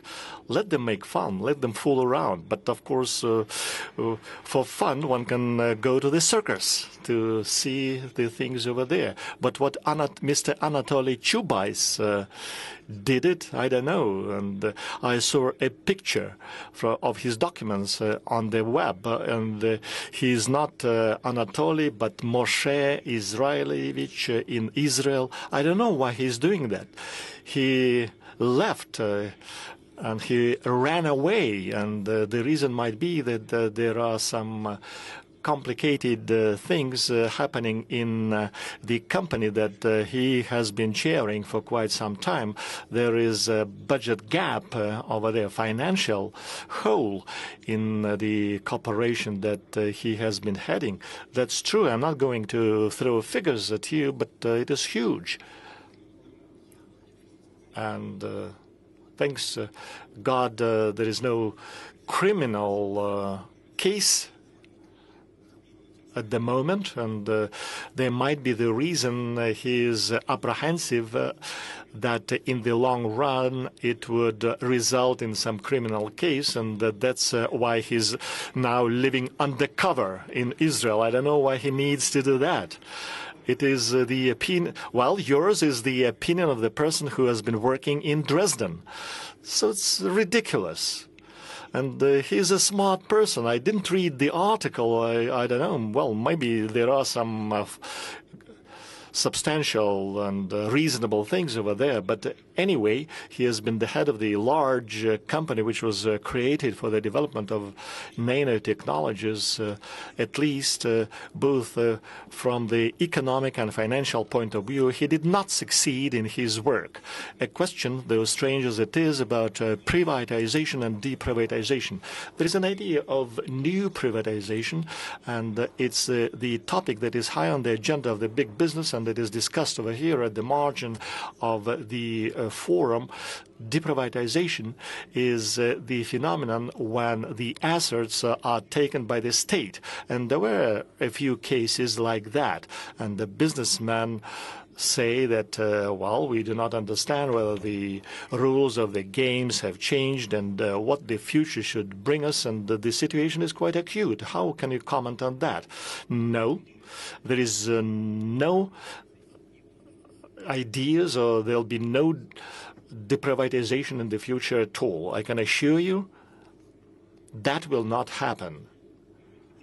The prosecutor's office are proactive. They are working in some industries regarding some of the companies, but the law enforcement agencies, bodies, they have the right to assess what is happening in the economy and regarding the specific cases of the business activity, but it is not related to the decisions taken regarding the deprivatization.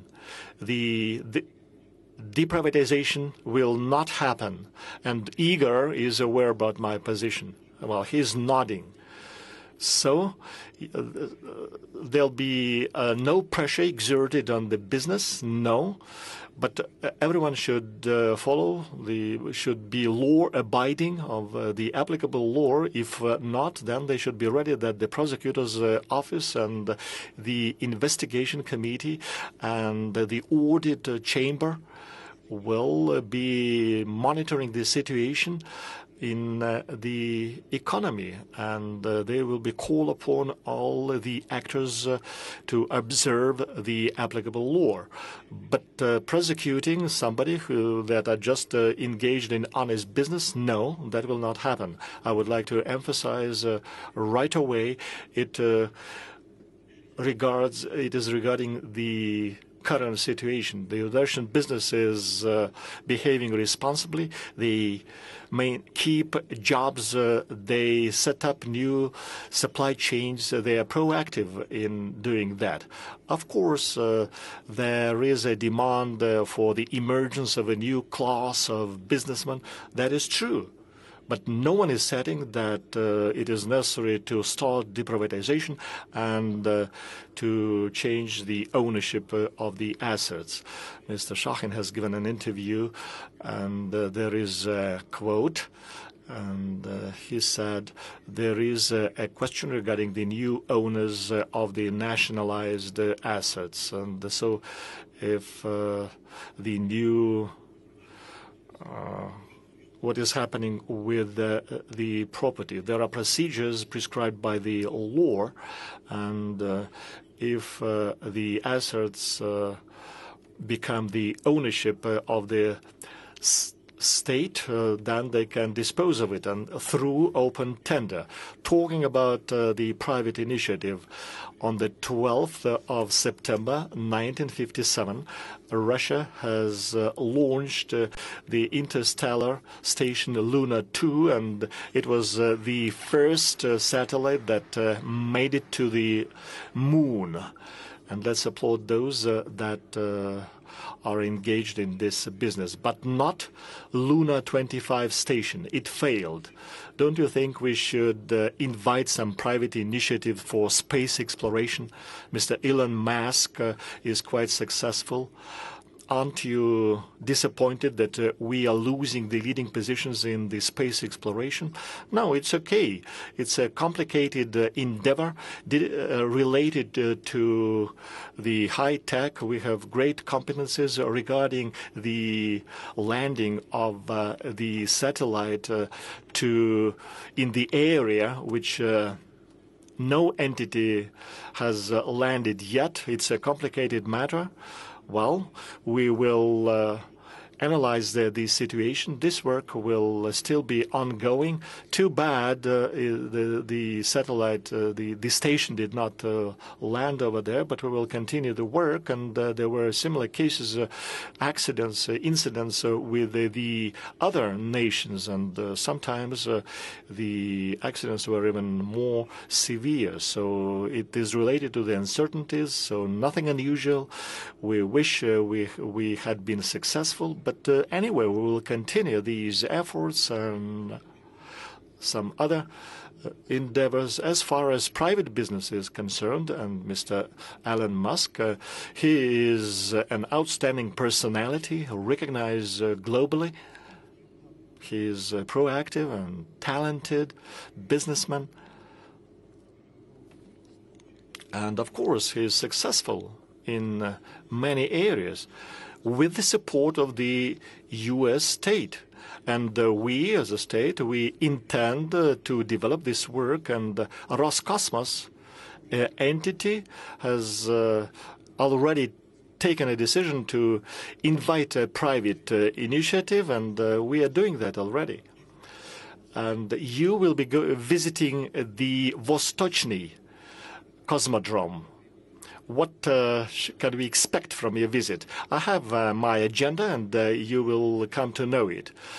So, something related to Russia and the Far East. You have mentioned that 12 million people live behind the Urals, and the 550,000 people have left the region.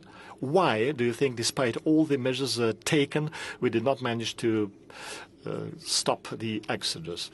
Well, not that easy. If there is a trend, negative trend, it's very difficult to reverse it.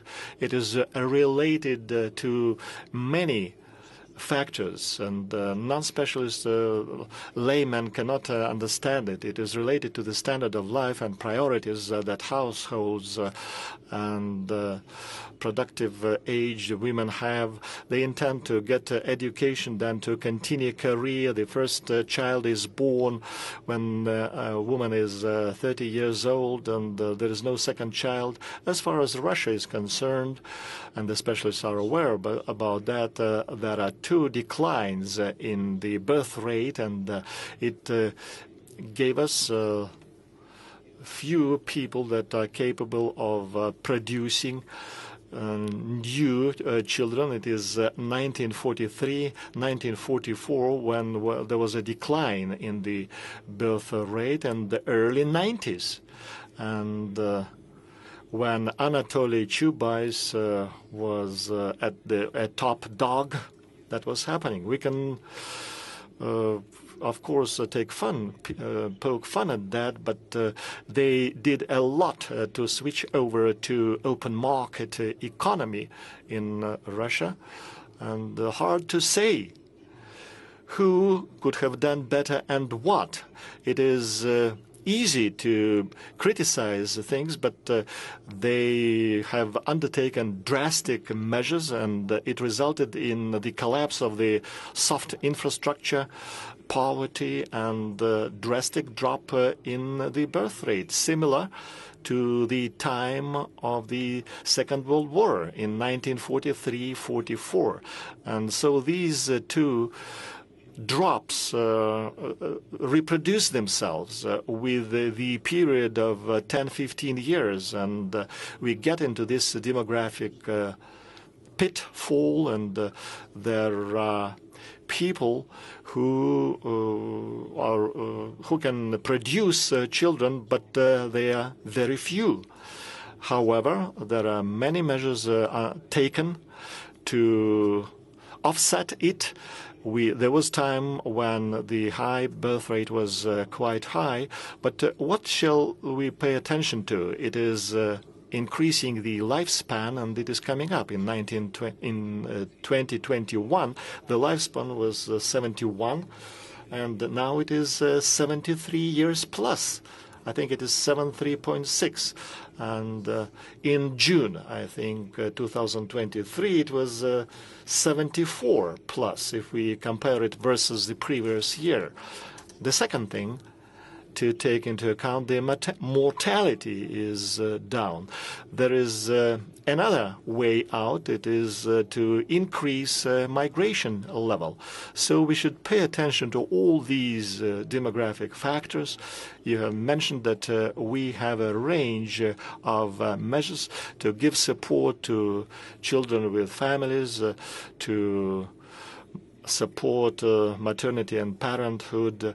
We have the so-called maternity capital that is paid out to families with the birth of their first and second child.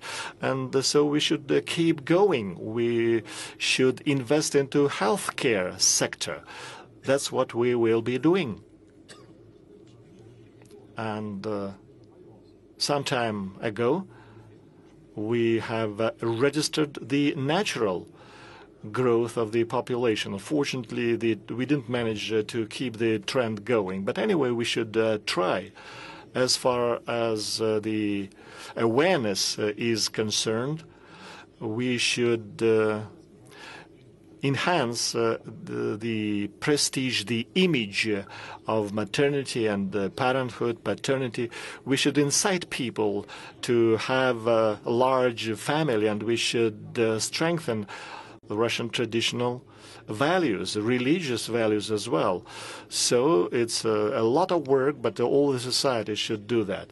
My grandmother was the 10th child in the family. We do not have that many families.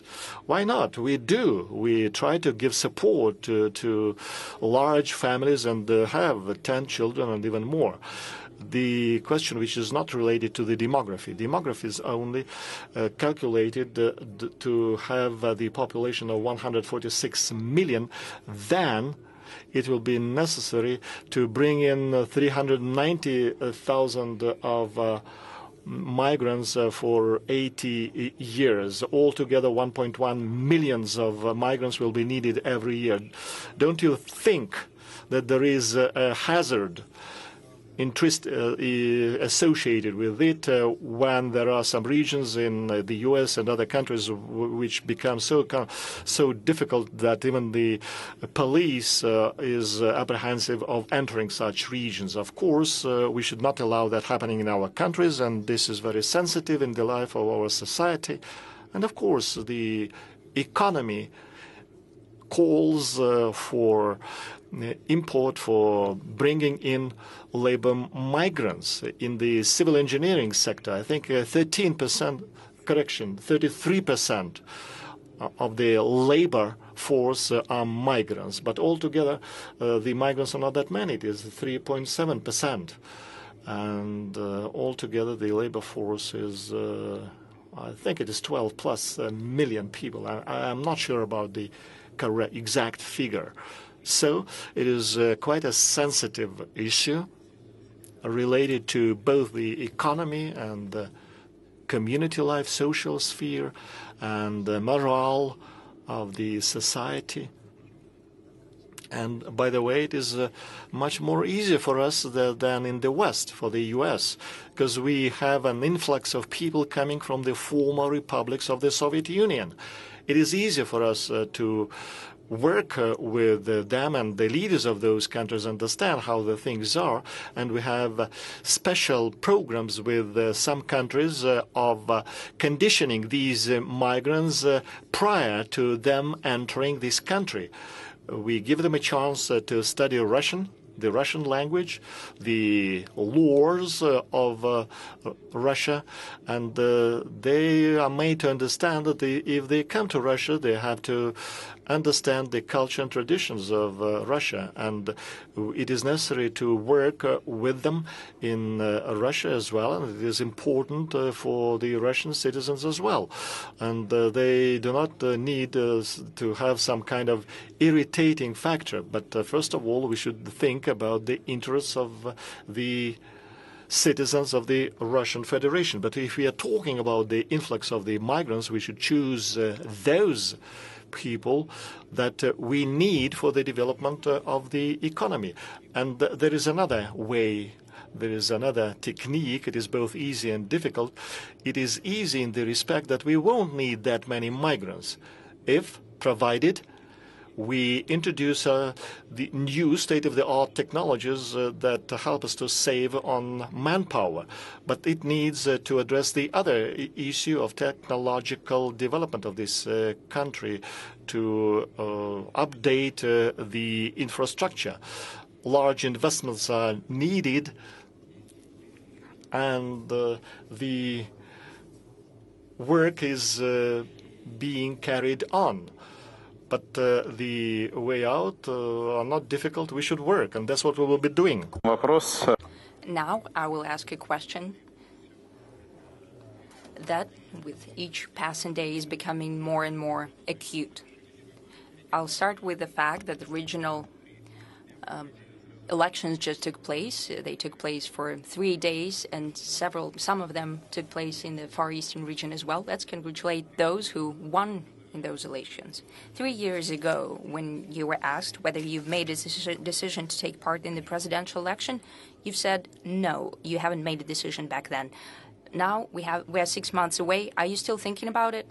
According to the law, the decision is to be made by the parliament at the end of the year. So when the decision is made, when the elections are announced, when we know the date, we'll talk about it then. Okay, I will have a chance to ask again. Now I'll ask you about the presidential elections in the U.S. What do you expect of them? They are to take place next year, especially since there are a lot of strange things happening there. We understand that Mr. Trump might be arrested at any moment.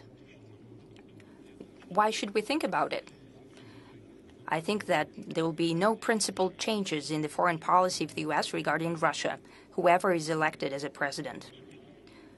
Though we do hear that Mr. Trump, that he'll decide in a few days the most acute issues, such as the Ukrainian crisis, for example. Well, that is heartwarming, that's great, but though he was accused of special ties with Russia, though this is gibberish and nonsense. But he introduced the most sanctions among all other presidents against Russia. So what is to be expected of the next president, whoever that is, it's hard for us to say, but it is unlikely that there will be a sea change in their policy, since the current authorities have grown the anti-Russian sentiment among the U.S. society. That's what they did, but it's hard to turn the trend around. First, they see Russia as existential rival or even an enemy, and they are putting that idea in the heads of simple Americans, though that really creates a sentiment in the society, though there are a lot of people in the U.S. who would like to build good, friendly, business-like relations with us.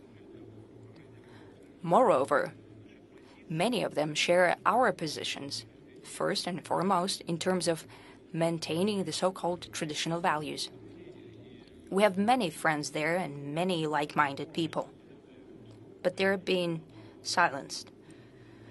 So we do not know who will be elected, but whoever that is, as I said, the general trend, anti-Russian trend of the policy is unlikely to change. Sorry. Now, as for the Trump persecution, well, for us, what's happening in today's conditions, I think this is good. Why? Because it shows how nefarious the U.S. political system is, how corrupt it is, and it cannot lay claim to teach others democracy. What's happening with Mr. Trump is persecution by political motives of their political competition. That is what is that. And it's done in the eyes of the U.S. Society and the rest of the world. They've just laid bare their domestic issues. And in that sense, if they're trying to counter us in some ways, that's good, because it shows who's against us. As they said in the Soviet times, it just shows the grin, the animal grin of the American capitalism. I'd like to give yet another quote, but I will not say who's the author. I'll say it in the end. When studying Chinese, Thai, or any other culture, there is a need to study its specifics. As for the Russian thousands of years of Christendom, in majority, the Western researchers only have surprised why the strange world and continent did not adopt the Western thinking and did not follow the so apparent Western path. Russia is judged for everything that is, in terms of what it is unlike the West. This is a quote from Alexander Solzhenitsyn, who left Russia, who lived in the West, and later returned. What do you think is the reason behind such attitude towards us?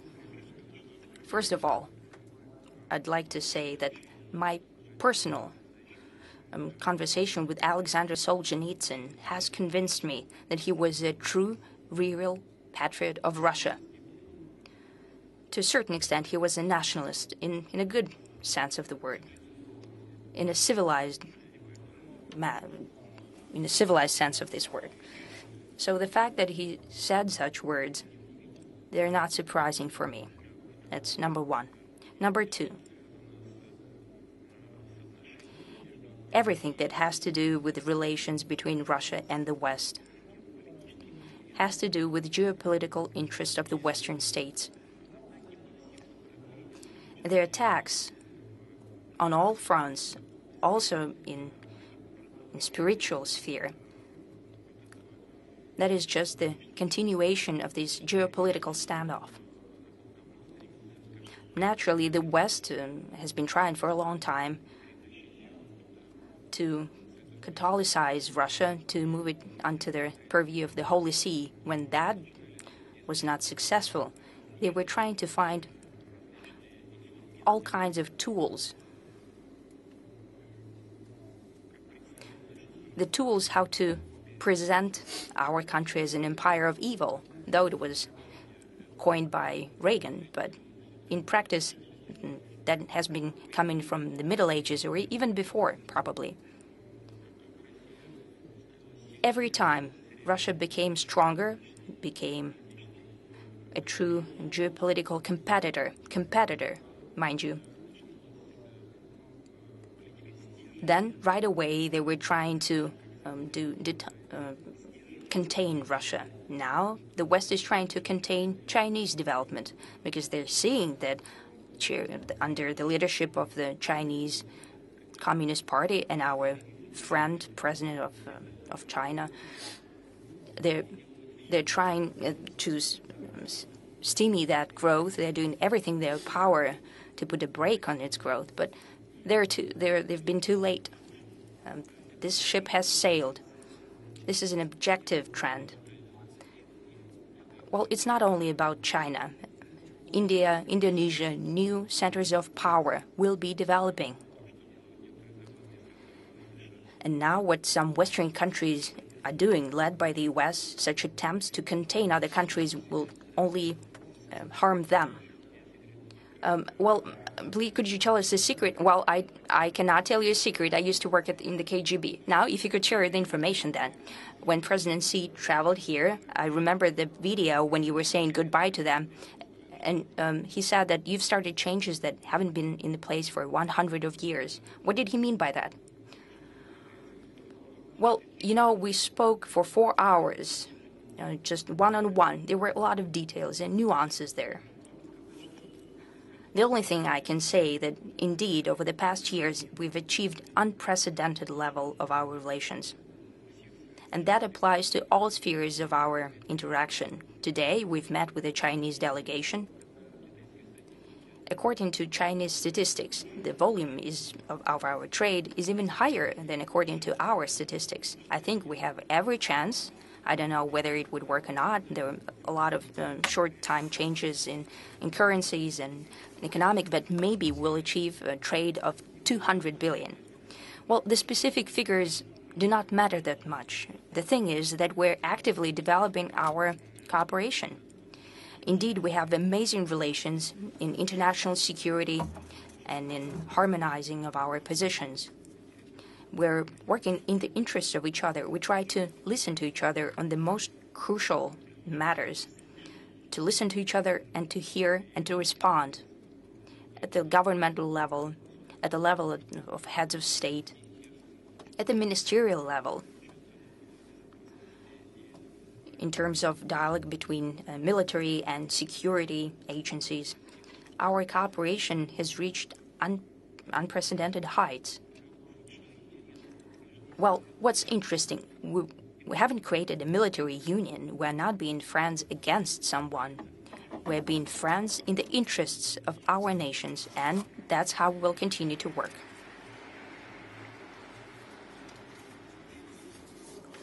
That sounds very well in terms of China, but there are some issues as well.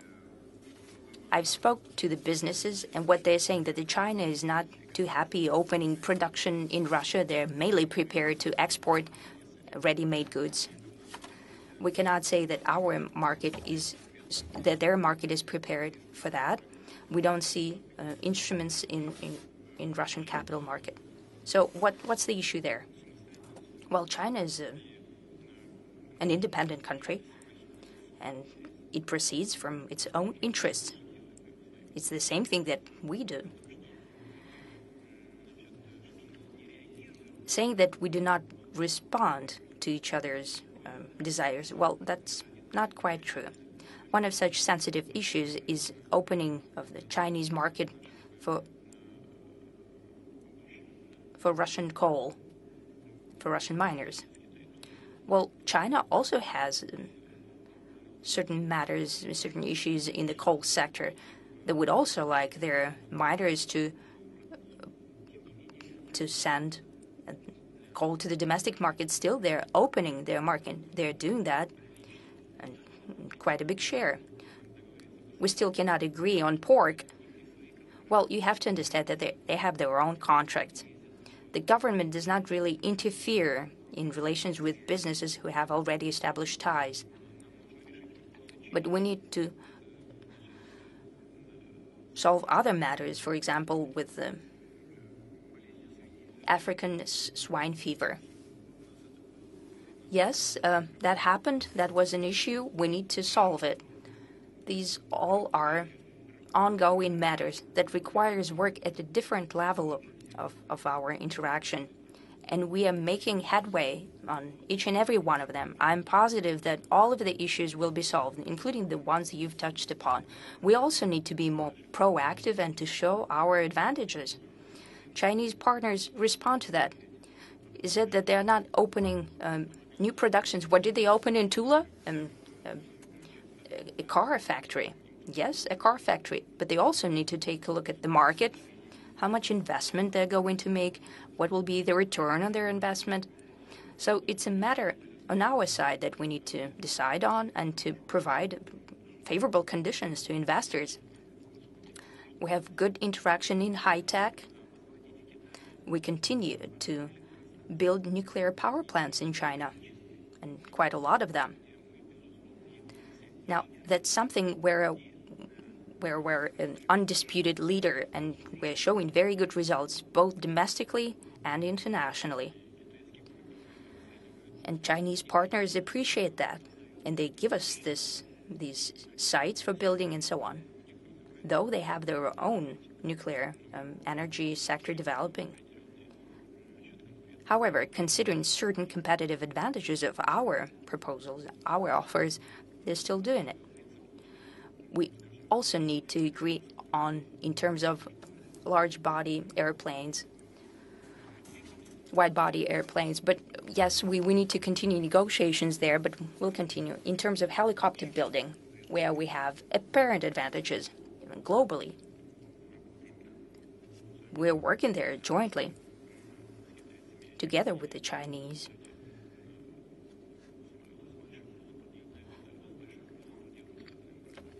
And helicopters with large payloads, we'll also work on that. We're also working in space, though we have some issues and we have some competitive advantages, and they're very happy working together. But we need to acknowledge that the People's Republic of China, under the current leadership, I'd like to highlight that, has achieved tremendous results in high tech. We need to discuss it with them, and we're doing it. So we need to have a discussion and to see the way they are going to benefit from cooperation with us, also to provide them with favorable conditions. This is just regular doing business, regular things, but it has a very solid, good foundations of mutual trust. And I'm sure that we'll continue moving forward. Now, you spoke about high tech. I don't know if you know, but right now, China has scared the U.S. by producing their own 7-nanometer chip, and they've put it in a smartphone.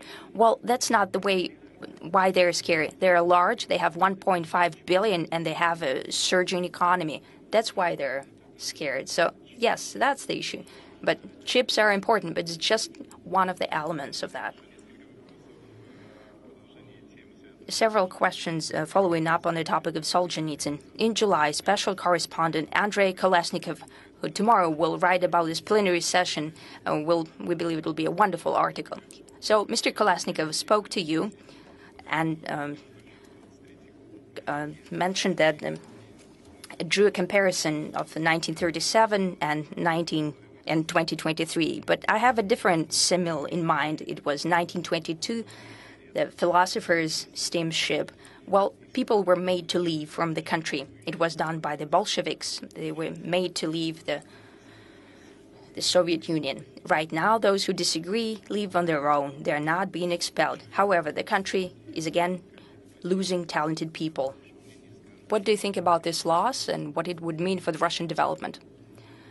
You know, each person makes his own choice. We already spoke about that.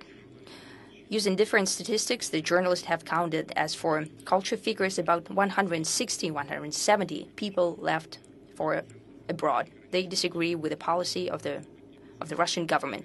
You may disagree with the policy of the Russian state and stay here and to speak about that. Well, it's not forbidden. But someone preferred to leave. It has to do not only with the position that they disagree. I mean, the culture figures that disagree with the Russian state. It also has to do with material well-being as well. They bought a lot of houses and apartments abroad. They have banking accounts abroad. People don't want to lose that. They're afraid that we'll lose it. That's one of the reasons. I'm not saying that it's the only, but still they're leaving for abroad, and they're demanded that they have to, in order to maintain their assets, they have to be vocal, they have to be criticizing Russia and so on. So that's what they do. Well, I'll reiterate that there are people who disagree full-heartedly with what the Russian state is doing, the Russian authorities. But I'll reiterate, they could criticize from here, but they decided to leave. Well, it's their decision. What about Russian culture? Did it suffer from that? Well, maybe when a person is talented, who would have been able to do something here, maybe we've lost something when he or she left. But maybe he'd be better off doing that abroad, in the interests that they want to service. But instead of doing it here, promoting some non-traditional values and affecting the brains of our citizens? Well, it's a tough question, but each person is responsible for his own destiny. Well, we have everything working: theaters, concert halls, exhibitions, many artists traveling to the special military operation zone. They're supporting our guys, our heroes there at the forefront. Well, they've done this choice. They've made it, and for sure they're doing everything that they're doing in the interest of the Russian people. Most likely today or tomorrow, the migrants of the new wave will be reading up about this plenary session abroad, and it's important for them to understand whether they're all free to go back to Russia or not. Well, they've traveled there, and they're a free will. Well, we cannot ban them from traveling back. According to the Russian legislation, the Russian citizen is free to choose where he lives, but he cannot be denied his citizenship and banned from traveling back to Russia. Another question, the so-called transformation of punishment, exile, banishment, that's what was used during the Tsarist Russia and the USSR, repression purges, psych wards, and right now there's this foreign agent tag. And I have made some calculations. The number of such organizations or people is at more than 400, and each week there are new names entering into the list of the so-called foreign agents. So, and what about the, lifting of this name, this label? Can you cease to be a foreign agent? Well, we actually replicated the same law that was applied in the U.S. It was adopted back in 1957 or 37, and actually, in the U.S., it's far less liberal than the law on foreign agents in Russia. In Russia, a foreign agent is someone who is doing social work, socially significant work, using the money got from outside sources, and the law does not prevent the foreign agent from doing that. You only have to reveal your sources. He who pays orders the music. So if you get money from abroad, you have to state where you get your money from. Yes, there are some nuances, and the human rights defenders have drawn my attention to these nuances on multiple occasions. The thing is, this law covers those people who are not truly involved in public activities. They work in environment or in some other fields, and we are introducing adjustments into the law. And I am always asking the Prosecutor General's office and the investigative officers and others to come up with proposals on improving this procedure. Well, if you're asking how this status is lifted, I can tell you that it can be lifted, and you need a court decision, a court ruling to do that. A question about Ukraine. Just recently, Antony Blinken, State Secretary, has visited Ukraine. He gave an interview to ABC, and in that interview, he said that Ukraine is willing to engage in talks with Russia, and he added that the terms and the future border is going to depend on the opinion of Ukraine. He also said that peace talks are currently unattainable because it takes two to tango, and currently Russia does not want to talk. Can you comment on that? And secondly, where does this position come from? Did the State Secretary hear your speech in Sochi when you said that the current counteroffensive had failed? And moreover, why is the State Secretary making such announcements on behalf of Ukraine? Well, you should ask the last bit of him. As far as the negotiating process is concerned, if the U.S. believes that Ukraine is ready to engage in talks, then Ukraine needs to lift the presidential decree that prevents Ukraine from engaging in talks. There is a presidential decree, and by that decree he banned himself and all the rest from entering into talks. Blinken says that Ukraine is ready. Well, then this decree, to start with, needs to be lifted. Then moving on, generally, I believe myself and many others understand that Ukraine is currently engaged in the so-called counteroffensive, which is yielding no results. We're not going to be saying whether that's a failure or not. The losses are there, and the losses are big. From the beginning of the counteroffensive, the losses are at 71,000 people, soldiers. They say that they want to achieve some results at any price. Sometimes it seems as if these are not their own people. I mean, those whom they are sending to the counteroffensive, as if those were not Ukrainian citizens. Well, that's what the officers are reporting me from the battlefields. Do you talk to them? Yes, all the time. So the losses are very huge. 543 tanks. As far as armored vehicles are concerned, almost 18,000.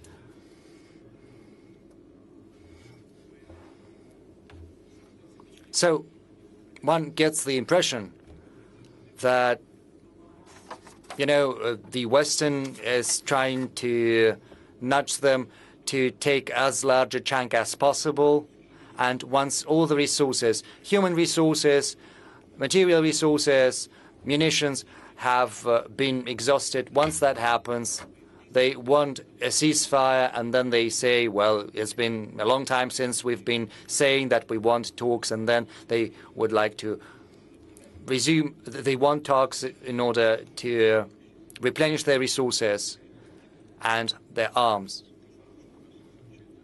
Well, this tactics is a possibility, one of the options. But if they sincerely want to achieve something through negotiations, then they should do it. It is up to the Ukrainians to say that. It's up to them to lift that presidential decree, to make a statement. Because publicly, they've stated that they're not going to be involved in talks. Right now, they need to publicly state that they are going to enter into talks. And I don't think it's going to do any damage to their reputation. That's it. What can be the first step on their side, after which we will be ready to engage in talks? Well, listen, for many sides,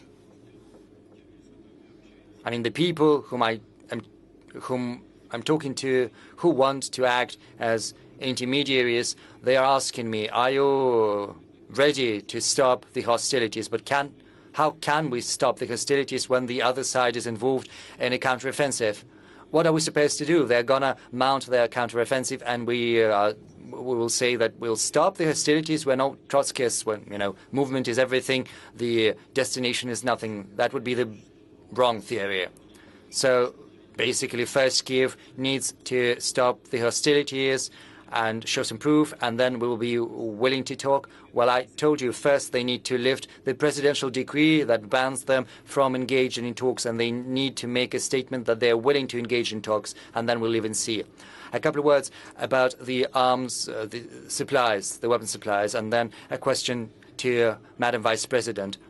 A decision has been made to supply depleted uranium munitions to Ukraine, and now there are talks that longer-range missiles of up to 300 kilometers are also going to be sent to Ukraine. First, do you think it is going to help to change the situation drastically at the front line, and how are we going to respond?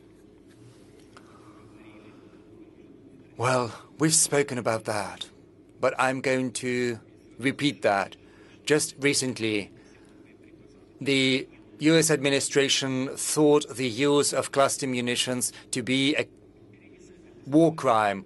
They used to say that publicly. Right now, the U.S. is supplying cluster munitions to the battlefield in Ukraine, all while saying that neither U.S. nor Russia has signed the Convention on Cluster Munitions. But this is not what I'm talking about. I'm saying that in the past, they used to say that it was a war crime, but they're the ones supplying the cluster munitions right now.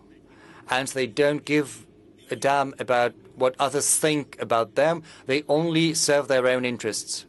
They have made the calculations, the 155 caliber munitions are running out, and it's difficult to produce both in the US and Europe, and they are providing what they have in store. If they've got cluster munitions, that will do. Depleted uranium munitions, that will do too.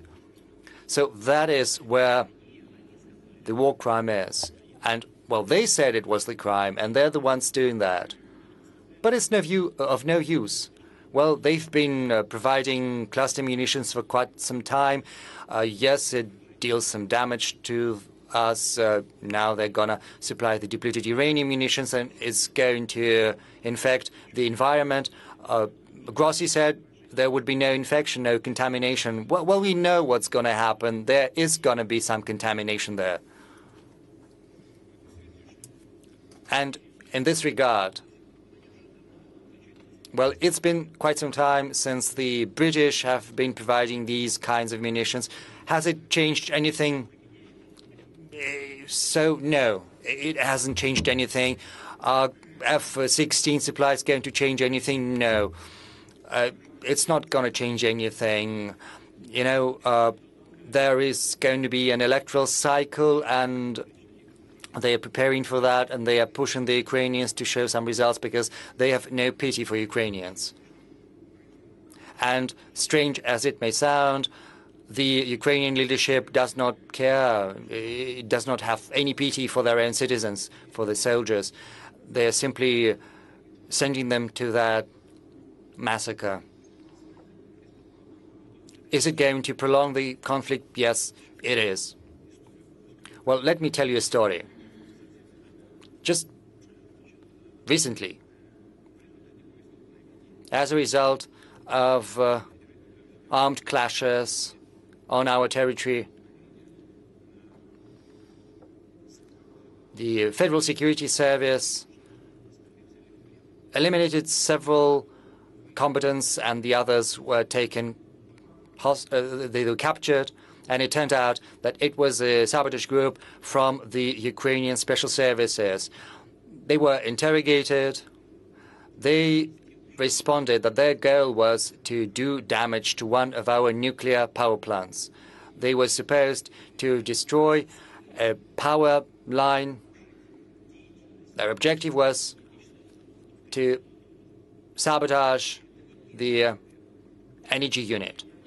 And it had not been the first attempt of theirs. And they responded during the interrogation and said that they had been prepared by British instructors. Do they understand what they're doing? Are they trying to provoke us? To make us respond against Ukrainian energy facilities? And does the British leadership know what their special services are doing? Maybe they are not aware of that. Well, I agree, it's possible. And maybe the special services of Great Britain are acting at the behest of the U.S. special services. We know the beneficiary. Well, they did know what Chernobyl was like. But after what I've just said, they're going to say that once again I'm trying to blackmail them or whatever. But what I'm saying is truth and nothing but the truth. So, yes, these people were interrogated and they gave us the answers. And they were not forced to make these confessions. The British Special Services know that what I'm saying right now is the truth. And I don't understand what's the stance of the British leadership on that. And, you know, such occurrences are truly concerning because they are going beyond the pale. But we're not going to strike against the nuclear energy facilities. I'm saying that maybe they're trying to provoke us. Madam Vice President, a question to you. You have spoken about cluster munitions. I think the Vietnam War ended in 1975.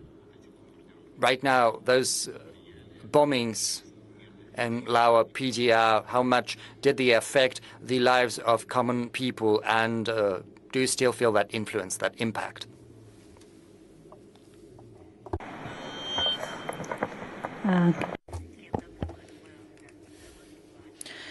On clustered munitions, as well as unexploded ordnance, I think there are so many varieties that we have not yet been able to clear. And we have been heavily affected by this unexploded ordnance. And we have been receiving humanitarian support as well as technical assistance from Russia, as well as from international organizations. And yet we have not yet been able to clear the land. And one of the most devastating impact on the people, on our people, is injury. And then also, and then it also caused the loss of life of parents, and then resulting in a number of orphans in Lao PDR. And thirdly, this unexploded ordnance have been an obstacle to agricultural development, and usually the arable areas are heavily affected by cluster munitions, and therefore the Lao government has been attaching great importance to address these humanitarian issues in partnership with Russia as well as with international organizations. And does the government of Lao PDR has an estimate how many times it's going to be required in order to fully demine the territories?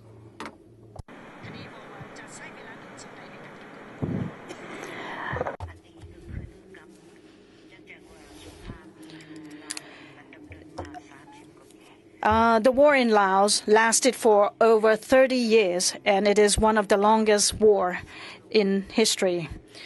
And the use of cluster munition was one of the tactics in that war.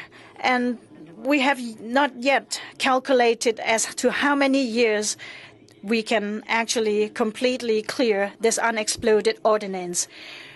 But of course, the Lao government has been working closely with international organizations and friendly countries to address this country as much as possible. Thank you. Would you like to comment? No. I would just like to add that we are participating in the demining, but we're also training local specialists. We have already helped train 150 local specialists who are working in the field of demining. You know, I would like to ask you, Mr. President, about Armenia. A year ago, Prime Minister Pashinyan was here, and I listened to your conversations in the couloirs. And yesterday, I think the military exercises between Armenia and the U.S. Started. Prime Minister's wife went to Kyiv, and the Speaker of the Parliament also spoke very critically about Russia. So why this pivot? And how is it going to affect the state of affairs on the border between Azerbaijan and Armenia? Well, I wouldn't call that a pivot. We see and understand what is happening. We could talk along about that. We proposed our own options for settlement. I'm not going to hide that. I think it's very well known. Armenia used to be in control of 7 districts it put under its control after the conflict between Azerbaijan and Armenia. We proposed that they should come to an agreement with Azerbaijan so that 2 districts remain under the Armenian jurisdiction. But the Armenian leadership did not agree to that, even though we have been trying to persuade the Armenian leadership for decades, well, for 10 or 15 years. There were different options, but in the end, this is what it has boiled down to. When we asked, what are you going to do? They said, we're going to fight.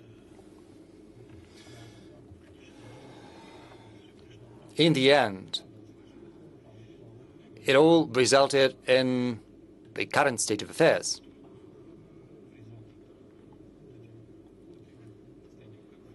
But it's not just about the outcome of this last conflict. The thing is, Armenia's leadership essentially have recognized Azerbaijan's sovereignty over Nagorno-Karabakh. And in the Prague statement, it was enshrined and put on paper. We're aware of that.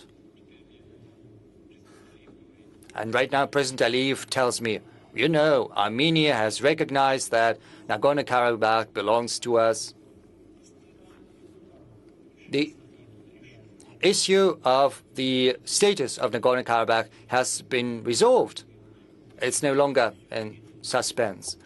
Armenia has made the official statement considering the territory before 1991 to be all Azerbaijan's, and citing the figures, the surface figures that include the territory of Nagorno-Karabakh. And it was not our decision, it was the decision of the current leadership of Armenia. And right now they say that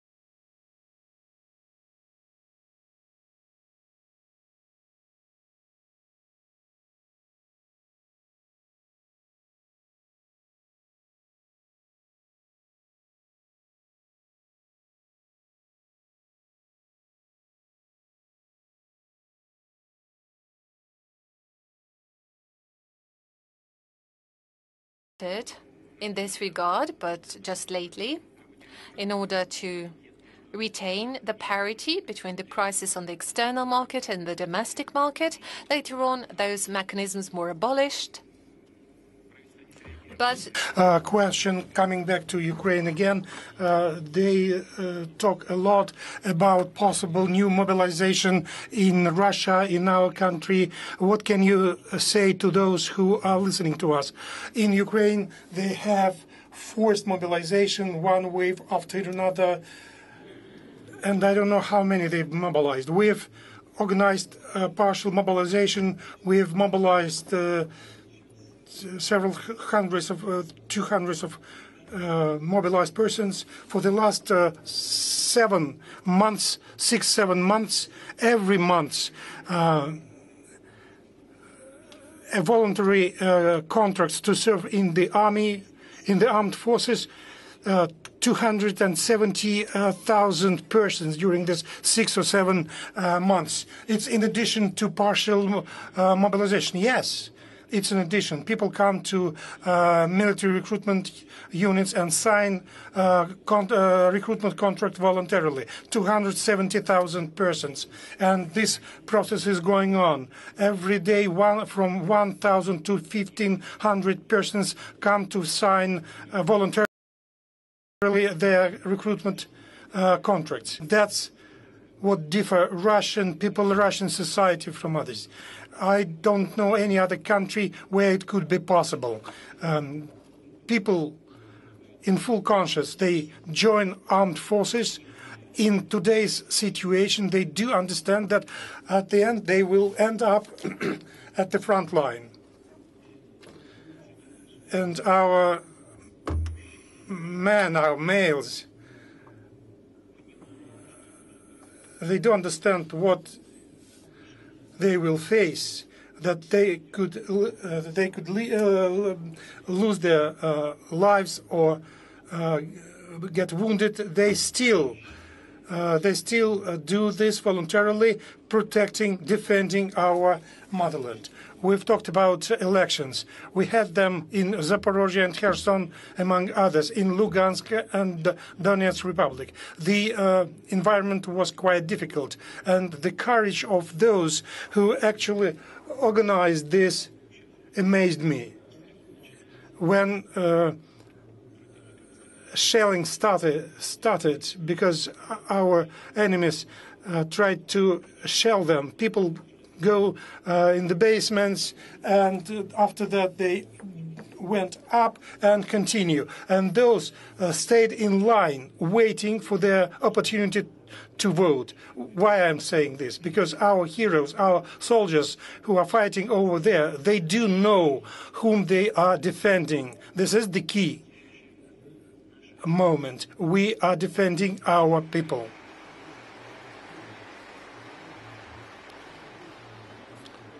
Soon we will come to an end, but I still have a couple of issues. On September 1st, a new manual on history was introduced. I will refrain from discussing it. I had interview with Mr. Medinsky, but there is a certain quote. Life is more complicated than newspaper statements.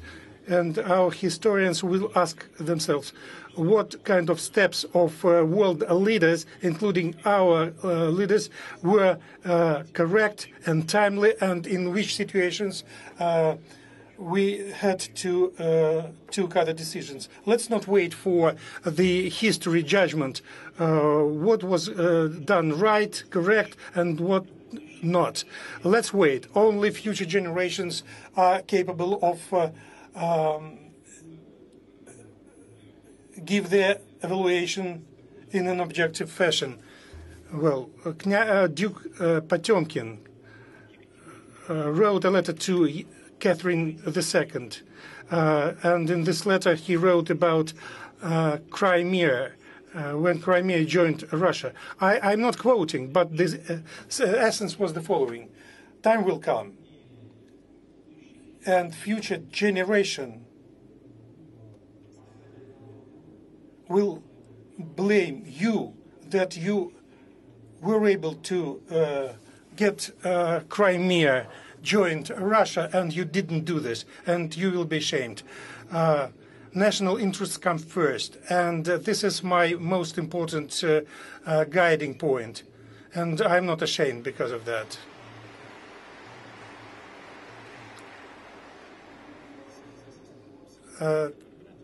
Another question about Olympic Games in France next year. Before I ask it, let's applaud Danilo Medvedev. He was a finalist, and Russian and Serb played two Orthodox men. Let's applaud Danil. He was capable of doing this. I watched this game. There was no flag, there was no mentioning of Russia, and when the French Olympic Games were mentioned, it was said that there will be no Russian or Belarusian flags over next year. What could you say to our athletes for whom Olympic Games is the most important objective in their athletic lives? Well, I'll say the following. No doubt we have to be guided by the interests of our athletes, first and foremost. And each of them who trade themselves for these important events, they should take their own important decision. But talking about Olympic movement as such, I would say the following. Well, I believe that present leaders of international federation or Olympic Committee, they actually undermine the basic idea of Olympic movement. Olympic movement should consolidate people, not separate them. Olympic movement actually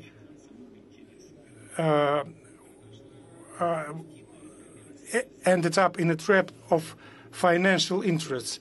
Well, international athletic movement was commercialized, and the result is the following: sponsors, leading Western companies, who at the end are creating economic and financial basis for International Olympic Committee activities, and they are dependent on political structures and governments of their own countries. This chain actually led the Olympic movement, and international athletic activities are undermined. Records are not that important. What is important is for people to get united, and this function is no longer there. It's a pity. This or that, there will be alternative movements appearing. Nobody can do nothing with that. It's an objective thing. Like, for example, our Druzhba competition. We will organize competitions as part of BRICS, and they won't be politicized, and it will kill present international structures. They should be renovated. That's a pity what is going on, but we will keep defending the interests of our athletes, and we will offer them alternative opportunities, including on the basis of their financial results and achievement. Well, 55 athletes, they changed their Russian citizenship to another citizenship, together with Olympic athletes, more than 100. Do you understand these people? I've mentioned this already at the beginning of my answer. People spent dozens and dozens of years to achieve this important result, but due to certain political reasons, they cannot do this. But there is yet another element here. I don't know whether I can say this, but some claim that sport at an international level is like a reflection of war. Something is true about that. But an athlete at the highest level, when he earns a medal and he hears he sees his flag and can hear its anthem. It's very important. So my last question. We started saying that our plenary session today, 10 years ago, it was claimed that Far East and Siberia for us is a priority. Same was said today. I'd like to look at our future and to think about Far East and Siberia, how Russia will look like in 10 years' time. Presently, we can see the certain reincarnation on new level comparing to USSR. We used to have pioneer movement, now we have the movement of the first, and we have the music of our Soviet anthem. In our economic achievements fair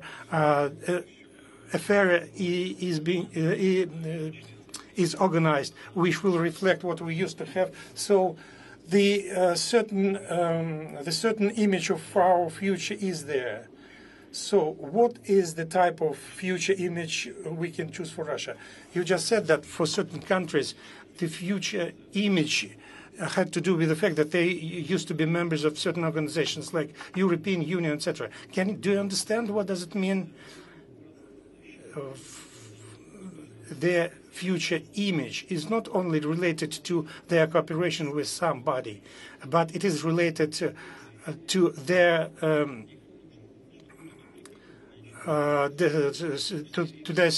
full dependence from somebody. We don't want this. We don't want this in economic sectors. And nobody wants peace in Ukraine, because if a war stops, then somebody should be held responsible vis-a-vis people. But now nobody does this. I'm not sure.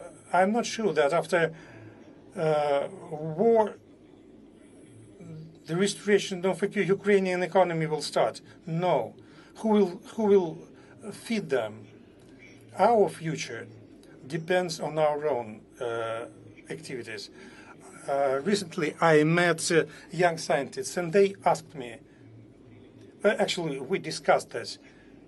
So what we've discussed, I change a phrase a little bit, but the idea is there. Scientists are doing their scientific work. Industry works in industrial sectors, in agriculture, in industrial sectors. Artists, they create images which help us to protect our spiritual values. This all together will lead us to a result, no doubt about that.